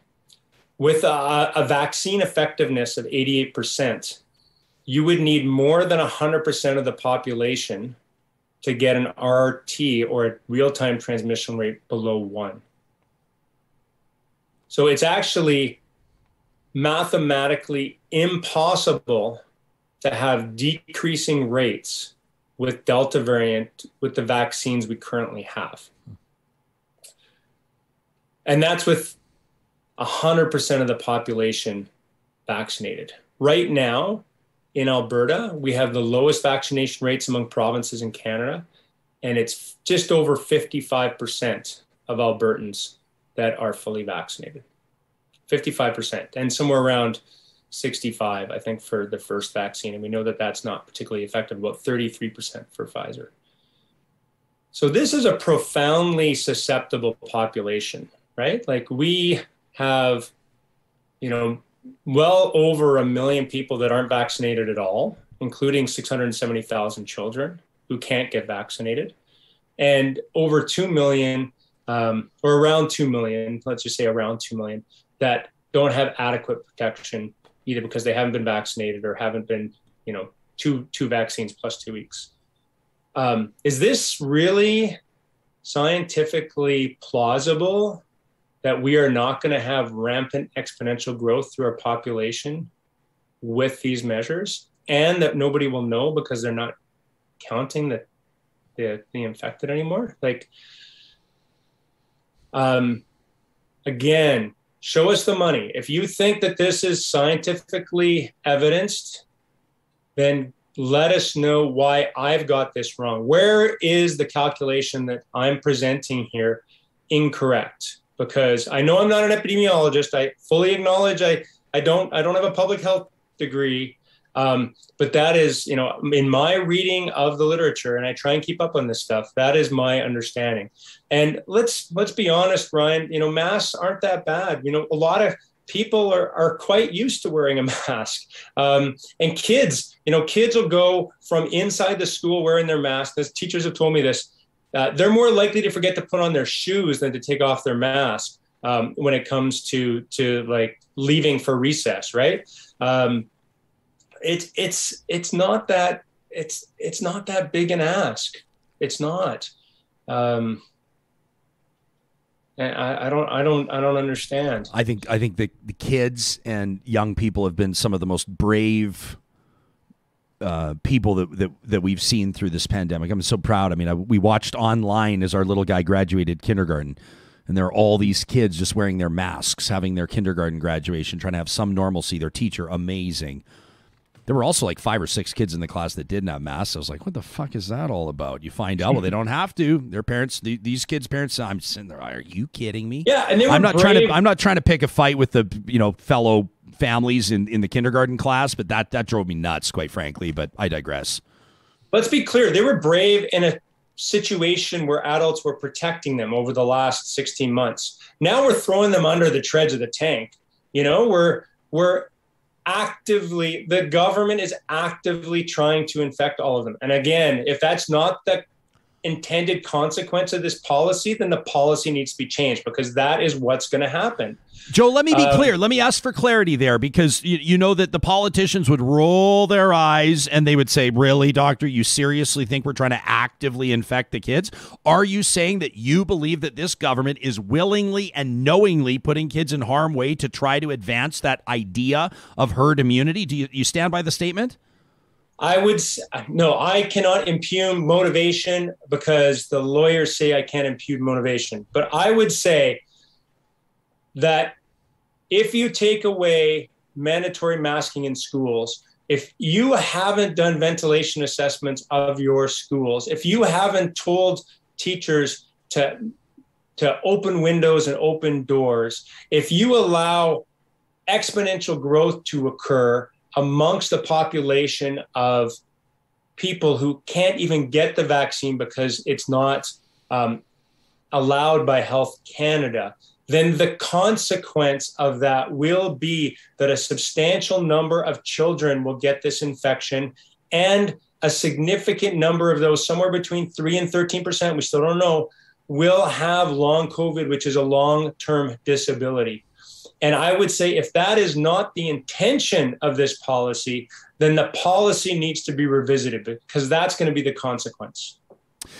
Dr. Joe Vipond. Oh, by the way, the Great Barrington Declaration came out of the American Institute for Economic Research, the libertarian think tank. That's the reference we were looking for earlier. We took you way into overtime. I'm really appreciative of your perspective and your willingness, your candor, what you bring to the table, and much respect for your activism. I know that your intentions are pure, and I know a lot of people appreciate it. Last word, yeah. Noon, McDougall Center, Noon, the legislature, Noon, I believe it's Jason Stevens, the MLA in Red Deer's office. Please, we need all Albertans to say that this isn't acceptable. There you go. That's Dr. Joe Vipond. Thanks, Doc. We appreciate it. Out of the Rocky View Hospital in Calgary, Alberta. There you go. Place has a special place in my heart. And we had to find a hospital that could be representative of our affection for healthcare workers and our respect for the profession, because my entire family, mom, dad, me, and 3 siblings, all born at the same hospital, the Holy Cross, which is one of them that was blown up by an Alberta premier that managed to get Alberta to out of the red. So there you go. At what cost, people will ask. Was it worth it for King Ralph to make those decisions? But the Holy Cross was one of those that fell on its sword. Before we move on, some of you I know are probably wondering, what's up with the syphilis reference? I keep hearing people make syphilis references when it comes to Dr. Dina Hinch on her letter yesterday. Let me read from it. Quote, I care deeply about the health of all Albertans. This means I have to constantly consider not just COVID-19, but all other threats to people's health. The majority of our public health resources have been directed at the COVID-19 response, as has been necessary. That has come at the cost of not fully working on other threats like syphilis and opioid deaths. And she says it's time, in my opinion, as vaccine coverage has changed the nature of province-wide risk, to shift from province-wide extraordinary measures to more targeted and local measures. And she goes on. The good news for me that comes out of all of this is an implication from Alberta's Chief Medical Officer of Health that the province is going to start sending more resources to address the opioid epidemic. And I look forward to seeing what that plan looks like. And don't tell me that it's a whole bunch of privately owned recovery centers. They do play, detox centers, recovery centers, inpatient programs do play a role, but this is a government that has virtually pulled almost all funding and support for proven methods and facilities like supervised consumption services, of which I am a huge advocate. And if you want to see, you can search back through our show's history conversation, including with my brother. So that to me, I'm going to take that as an indicator that Alberta's provincial government and Chief Medical Officer of Health are going to start getting serious about addressing Alberta's opioid epidemic. We are going to take a hard swerve in just a moment with Dr. John Rowden, a bird expert. I mean, this is has nothing to do with what we were just talking about, but this is a fascinating conversation on what human beings can do to cut back on the literally hundreds of millions of bird deaths each and every year due to building strikes. That coming up in just a moment. I wanted to remind you that our friends at the Dairy Queens of Northwest Edmonton and Sherwood Park are stepping up in a big way through the month of August in support of the Wahkutewin Society. This is a nonprofit that holds annual retreats for Indigenous women who are survivors of cancer and survivors of Indian residential schools. They provide access to retreats that are culturally safe for Indigenous women who are endeavor to heal their physical, mental, emotional, and spiritual being, while empowering them to wellness and strength as community leaders. For the entire month of August, $1 for every cone sold at the Dairy Queens in Palisades, Nemeo, Newcastle, Westmount, Y Gardens, and Baseline Road will go to benefit the Wahkutewin Society. We applaud our friends at the Dairy Queens in Northwest Edmonton and Sherwood Park. We also wanted to remind you that if you're living in the province of Alberta right now, or for that matter, anywhere in Canada where you've been running fans and air conditioning units and a whole bunch of other power draws, brace yourself for your next power bill. Our friends at Park Power want to remind you that expensive power bills present a great opportunity for you to start examining how you're spending your money and consider protecting yourself from price volatility. At parkpower.ca, you can learn more about their fixed rate offering. Park Power currently offering flexible fixed rates for electricity on 1 and 3 year terms. You're never locked in. You can switch your rates or cancel anytime at parkpower.ca. The promo code 2021-RealTalk gets you $70 off your first bill when you sign up. Also wanted to remind you that our friends at Westworld Computers, in addition to powering our studio, are ready to help you with your sales or service needs. They have a fully authorized Apple service department. Their trained technicians, more than 40 years of experience, can upgrade or fix any Apple product. They've seen them all. From your Mac, your iPad, your Apple Watch, even your iPhone.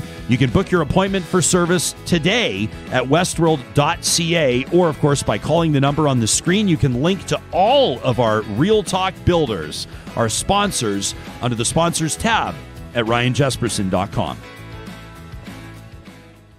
Well, did you know that every year, literally, hundreds of millions of birds in particular that are migrating north in the spring, south in the fall, die as they pass through big cities, building strikes, a huge contributor to these stunning numbers. Dr. John Rowden leads Audubon's bird-friendly community strategy, which works to provide birds with food, shelter, safe passage, and places to raise their young in the communities we share with them. He's a graduate, his PhD program in zoology out of Duke University. Doctor, we're thrilled to have you here with us this morning. Thanks for making time for us. Thanks, Ryan. It's a pleasure to be here. This is something that I don't think the average person thinks about. I mean, I know that some of us, I speak from firsthand experience, have had that gut-wrenching feeling when a beautiful bird smacks the window of your home. You feel terrible about it. You wish the bird a full recovery. It doesn't always happen, but when you actually evaluate it nationally or internationally, these are enormous numbers of casualties. Yeah, absolutely. And I think that that's a really interesting point that you brought up, is that literally everyone has direct experience with this, with that, maybe once, twice a year, you have that, you hear that thud and you know something has happened. But if you think about that, taking those numbers across the entirety of North America, the numbers are staggering. Estimates up to 1 billion birds a year are killed by collisions in North America alone. And there was a report that was released about a year and a half ago, which showed that over the past 50 years, we've lost 3 billion birds. Just the number of birds that exist in North America has declined by 3 billion in the past 50 years. And certainly these numbers of birds that are dying by collisions are contributing to that decline in birds across the continent. Do you have an estimate or an approximation of what percentage of the overall bird population that might represent? So it's about 30% actually of the birds that have declined over that 50-year period. So it is, we were talking perhaps that we had about 10 billion birds. Now it's about a third less that we have over that time. So how did this get on your radar? My personal radar or the organization's? Yours.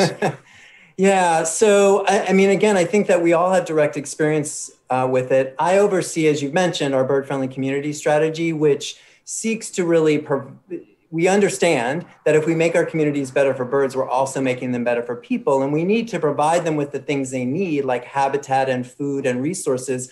But we also need to make sure that they have safe passage or they have safety in these areas. And one of the major contributors to bird that affects bird populations is the built environment. Whether it be buildings, whether it be light, the contribution that light makes to that, communication towers, all of those things can contribute to bird injury and mortality. And this is something that, as we think holistically about how do we care for birds in our communities, this is an area that we really need to address. And the thing is, everyone has solutions at hand, right? We can do things that can help birds very directly and quite easily in some ways. If you think about things like pollution or habitat modification or destruction, those things are a little more complicated to actually address. But some of the things that we can do around preventing collisions are relatively straightforward. And we want to encourage everybody to think about whatever space they may have control over, that they can contribute to helping birds navigate through that. I don't want to take anything for granted or assume anything. When you say if a jurisdiction or if an area or for that matter, if the planet is better for birds, it's better for people. What do you mean by that?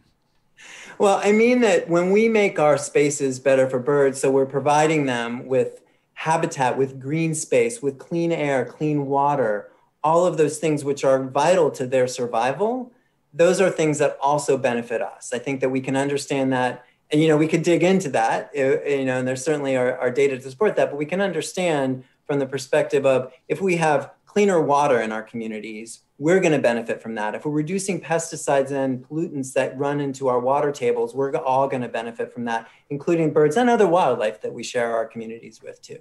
Dr. Rowden, people can reference Audubon.org, and we'll push the link out from our show's Twitter account at Real Talk RJ. But they're a very interesting piece. Actually, as a matter of fact, this is what prompted us to reach out to you.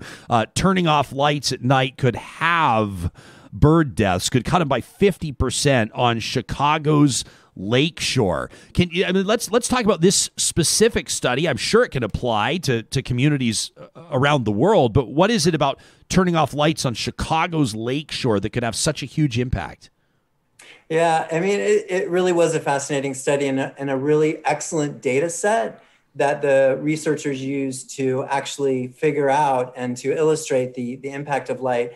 So basically what they did, they had a data set that looked at 20 years of data at McCormick Place, which is a convention center right on Lake Michigan in Chicago. And what happened in around the turn of the millennium was that they started doing a light reduction, and they went from 100% lighted windows to 50% lighted windows on certain nights. And what they saw was that there was a decrease in the birds that were actually colliding with the windows. So what the researchers did was that they looked at that data set over a 20-year period, and they also looked at other variables, including weather patterns, migration intensity.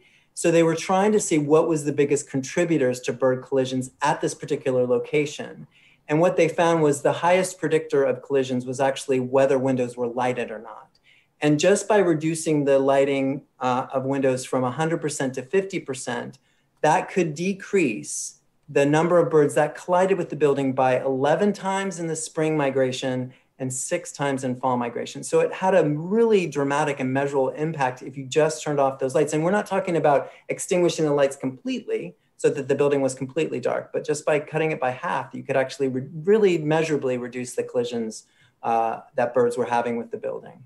Obviously, you could probably imply as well that there would be savings on things like electricity, probably a lot of arguments for doing that. I would imagine the pushback might be from, and I have no idea, but maybe from architects that would say, hang on a second. I mean, we're talking about, these billion-dollar properties in one of the most beautiful cities in the world. I mean, this was designed to be lit up. Do you think that there would be pushback from property owners, from municipalities? Can you see some opposition to this? It certainly is a possibility, but I think you hit on one thing that's really critical is energy savings, right? I think that one of the things that we obviously are thinking about as a major contributor to bird declines in up to now and into the future is climate change. And so if we can actually reduce our carbon footprint, we're going to be doing better for wildlife. And I think that, interestingly, architects you mentioned, the architects that actually we work with and we work with as bird conservationists across the spectrum, really, as they understand the scale of impact of this issue, they're actually very willing to work across the board to think of solutions, whether it be in the design of the buildings or the lighting.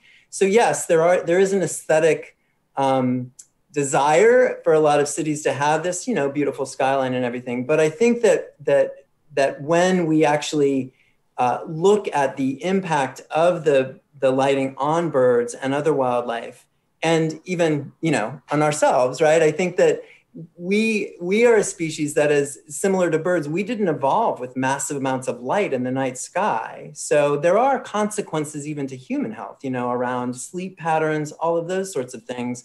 And so I think that if we think, again, holistically about how we're operating in the environment, thinking very deliberately and carefully about light, we can do better both for wildlife that we share our communities with, but also for ourselves too. And we can reduce energy consumption. I remember having a fascinating conversation. This is a few years ago now. In our city, an arts nonprofit wanted to put up a big, flashy sort of, imagine a Times Square style billboard. And there was real pushback from people that were concerned about light pollution.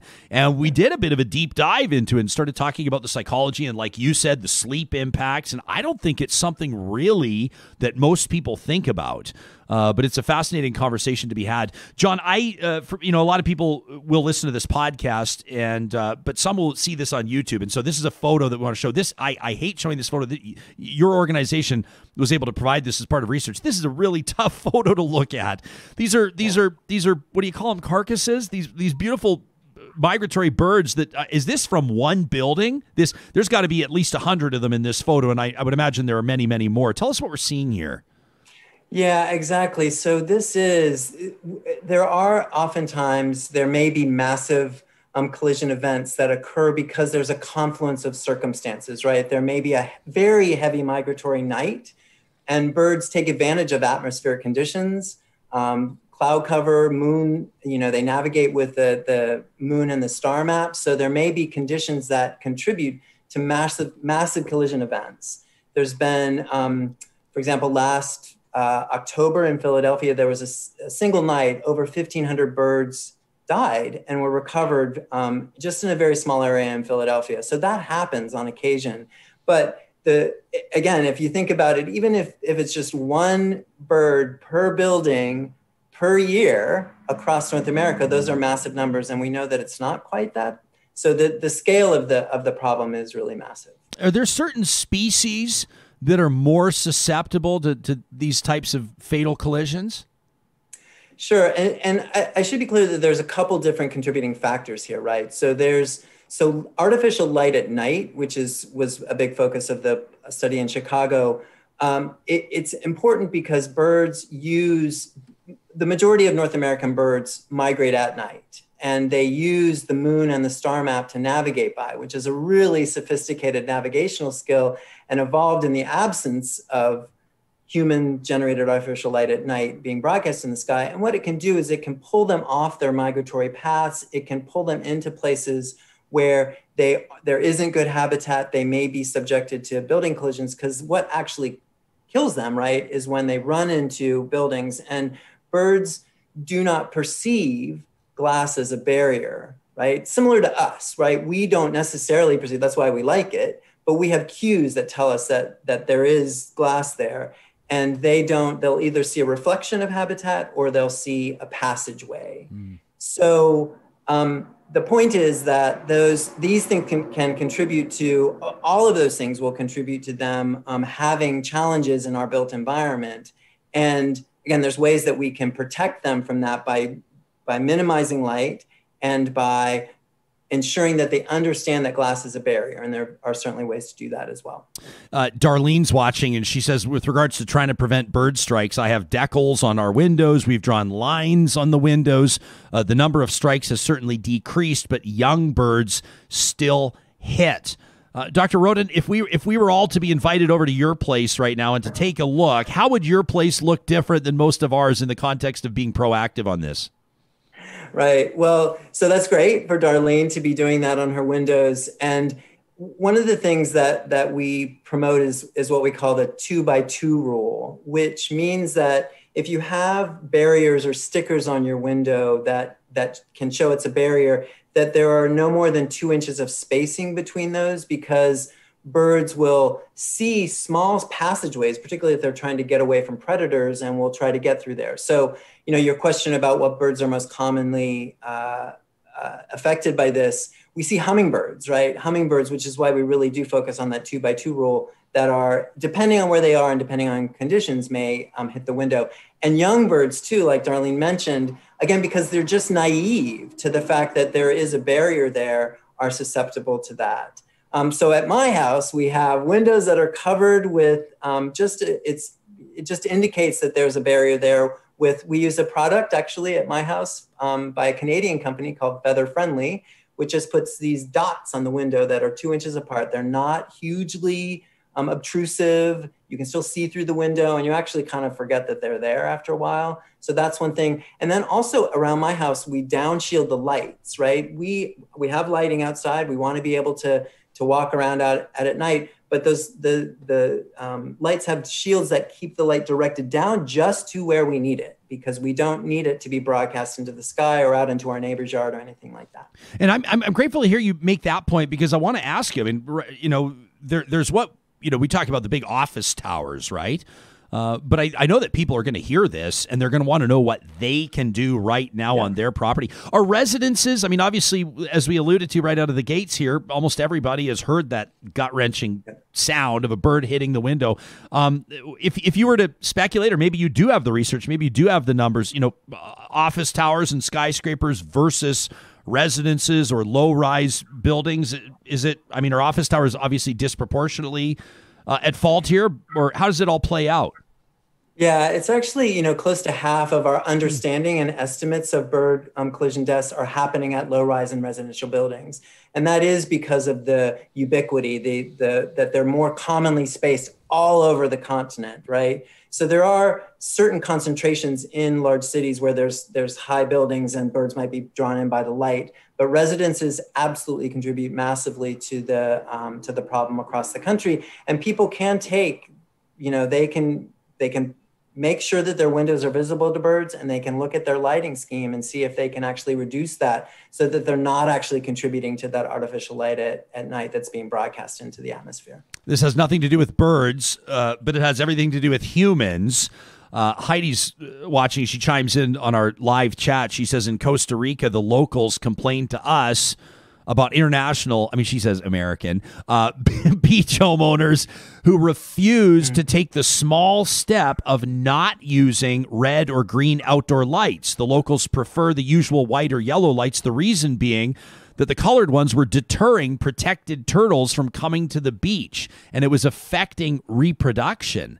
That's a fascinating. I'd love to read up on that. Maybe I will once we go off air here, but it's another fascinating idea. You talk about the environmental impacts of us expanding our development, right? And maybe how little thought actually goes into what we do to habitat and the human impact there. Do you think that society is becoming more or less aware of the impact that we have on the living beings that we cohabit with here? It's a great question. And I and the team I lead are working every day to try and raise that awareness. So in my heart, I have to feel like we are reaching more people. I think that a very interesting thing that emerged during the pandemic was that when people were forced, right, really to stay home, and there were less cars on the road, what we saw is that people really started to hear more. In our case, since we work in bird conservation, hear more birds, see more birds, really start to think about and appreciate that, these birds are here all the time. We just haven't really been hearing or paying attention to them.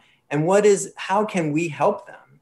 And so I think that there is, I have to believe, right, that there is a growing awareness or understanding among certain of us, right, to understand these things and to help with these organisms that share our communities with us. And this is, again, what we're trying to do day in and day out, is to raise awareness and to provide solutions to people so that they can actually be better stewards of their environment, both locally and beyond.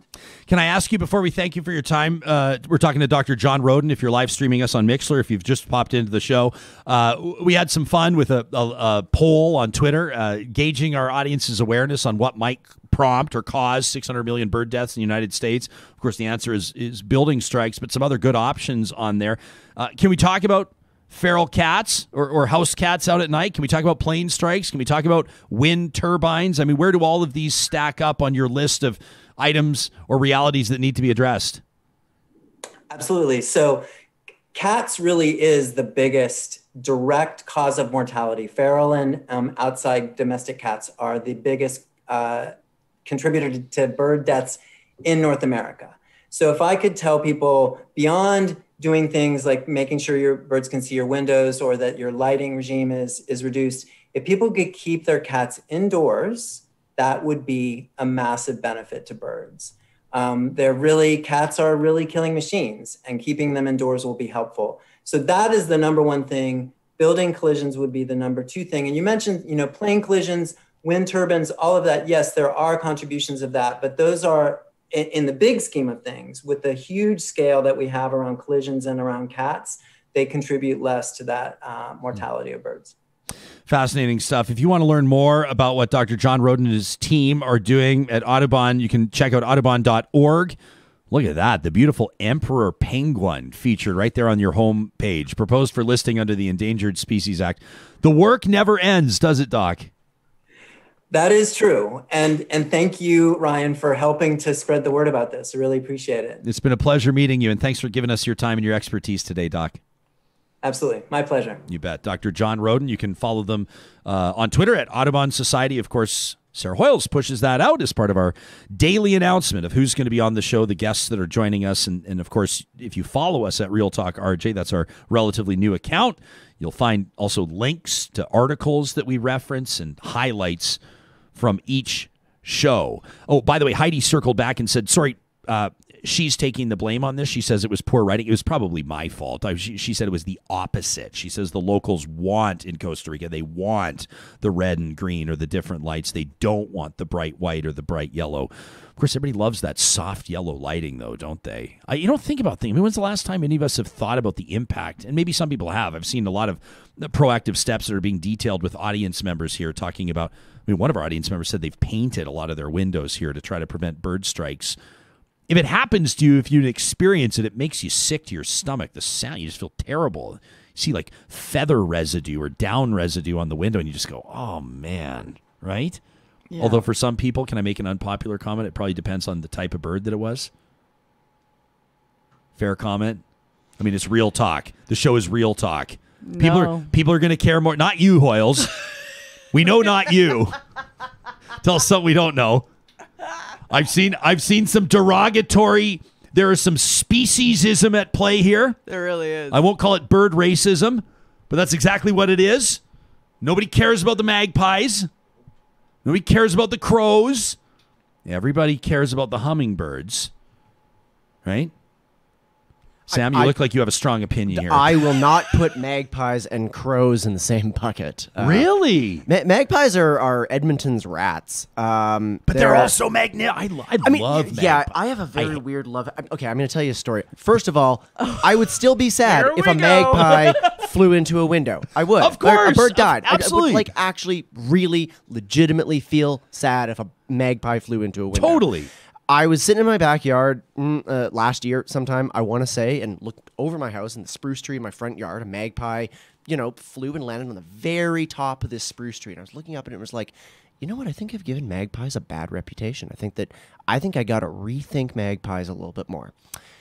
And then that magpie pooped and flew away, and I did a full 180 right again. Well, everybody poops, Sam. There's a kid's book called Everybody Poops. But like on display for everybody to see. I thought you were going to say the magpie raided a robin's nest or something. Well, yeah, they do that too. Yeah. Well, I'll say I was because I'll let me say a lack of knowledge does not stop me from offering up hot takes.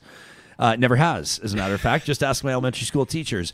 And I saw, because we have a hanging, our yard, we've got a lot of bird activity in our yard. And we have some nesting boxes and bird houses, and we love it. And surrounded by trees. And but you know what I'm getting really annoyed at is like we've ponied up for like the really fancy food.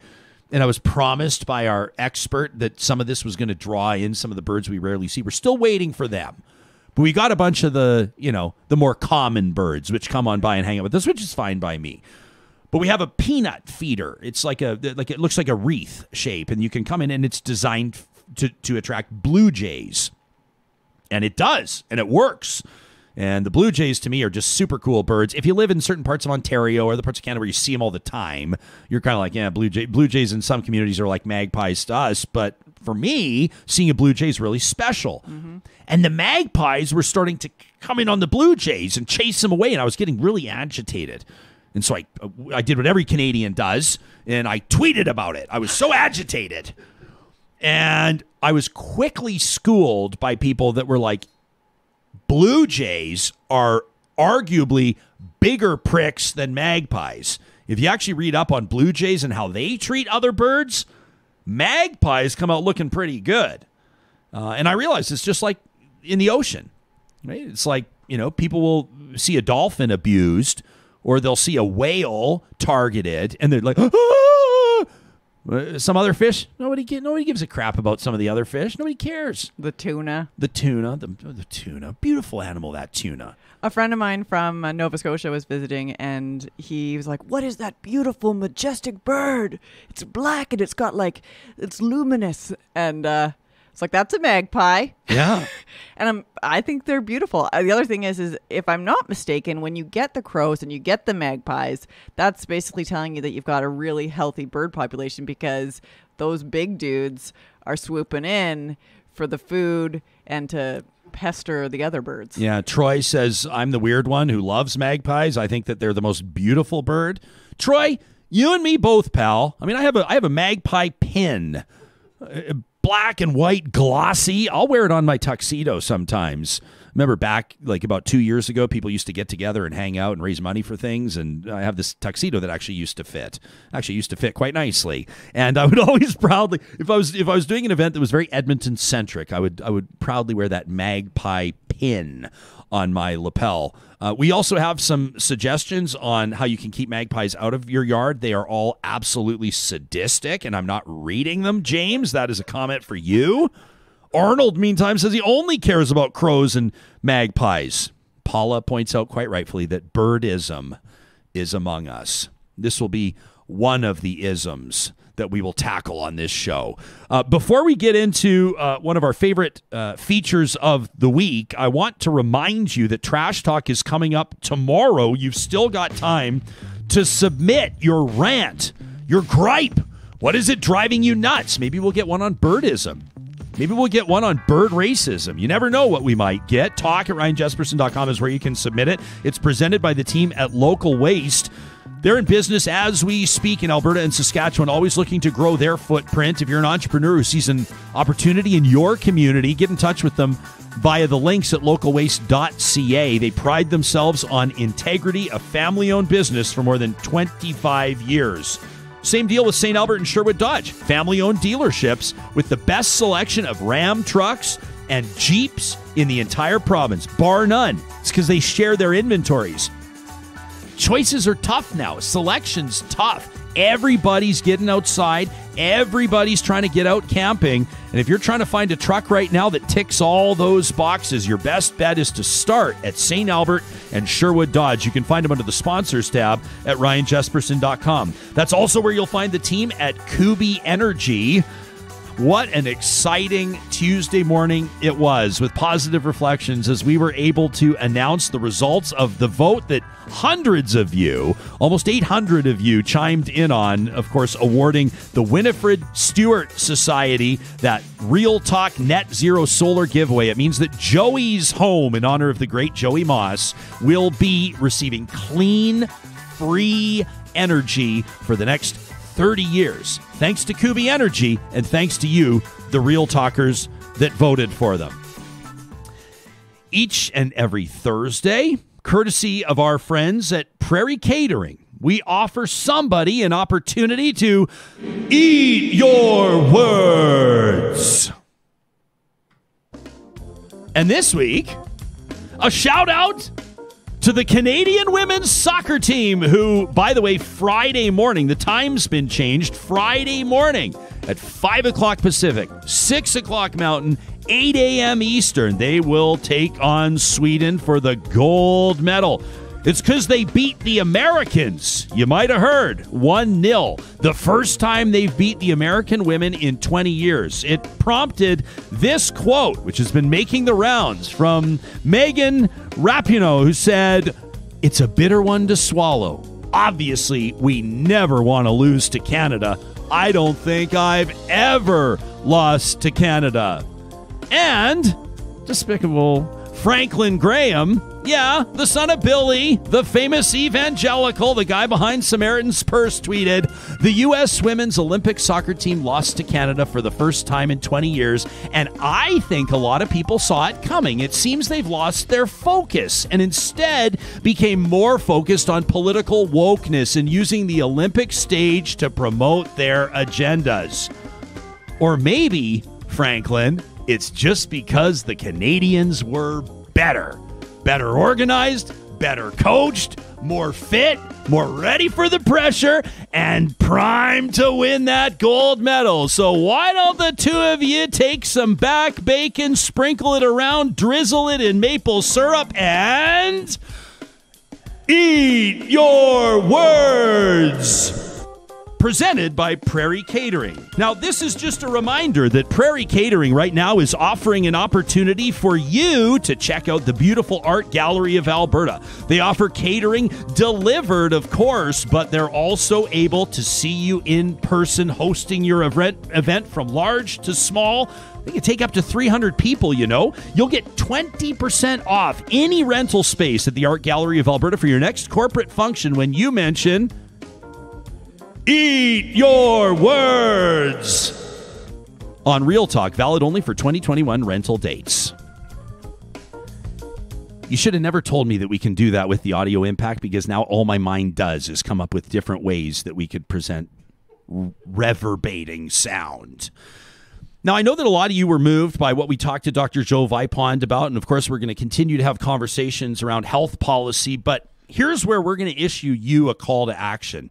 Every week, the team at Y Station, they're our official research and strategy partners, they present our question of the week. And before we sign off today, I want to direct your attention to our website, ryanjesperson.com. If you click on the question of the week, this week, in partnership with Y Station, we know we've asked you a lot of COVID questions since the show started, but this one in Alberta, moving on from these COVID restrictions, that's a major development. As Dr. Vipond pointed out, it's been making national news day after day. We want to get your take on the nuances behind these measures. And so in this edition of Get Real, our question of the week, we want to know, what among these changes do you think are reasonable? What do you think are reckless? And how do you feel about some of the consequences? Now, I'm really proud of how this has been worded, and the team worked hard on this. We've tried as best we can to keep the partisan politics out of this, and we want to just tap into how you're feeling Now, this gives us great insight into where the audience is at. This is your chance to have your say. And of course, early next week, we will review the results of this question of the week. I encourage you to do it today. It's going to take you literally 3 minutes. You go to ryanjesperson.com and you click on Question of the Week. It's right at the top of the page. Before we sign off, I want to remind you that the team at Friesen Brothers, I've been talking about their barbecue sauce a lot. I know that right now because they're super proud to have just released their very own Friesen Brothers branded barbecue sauce, and it might, quite frankly, be the best barbecue sauce in the world. Grilling season, this is their wheelhouse, and at their 16 locations across the province of Alberta, a reminder, they've got the best Alberta proteins, they've got the best Alberta produce, plus those Friesen Brothers barbecue sauces. For 66 years, Friesen Brothers has been Alberta grown and Alberta owned. We also wanted to remind you that if you check out landscapeedmonton.ca, today is a perfect time to start dreaming of what your backyard, your front porch, or wherever it is that you know could use improvement. What could it look like if the team at Eden Landscaping were to bring your outdoor space to life? They've been working with clients. They've been ensuring people's satisfaction for more than 20 years, whether it's natural beauty, an ultra-modern design, or stunning stonework. This is what they do. You can find Eden Landscaping, again, at landscapeedmonton.ca. I can't believe that it's Friday already. Tomorrow morning, our roundtable is going to get into what subsidized, supported childcare really could look like. We talked to Minister Jim Carr about this yesterday. Is $10 a day childcare actually possible across the country? Plus, other news as it develops and trash talk still to come. That's tomorrow on Real Talk. In the meantime, make it a great day. Gonna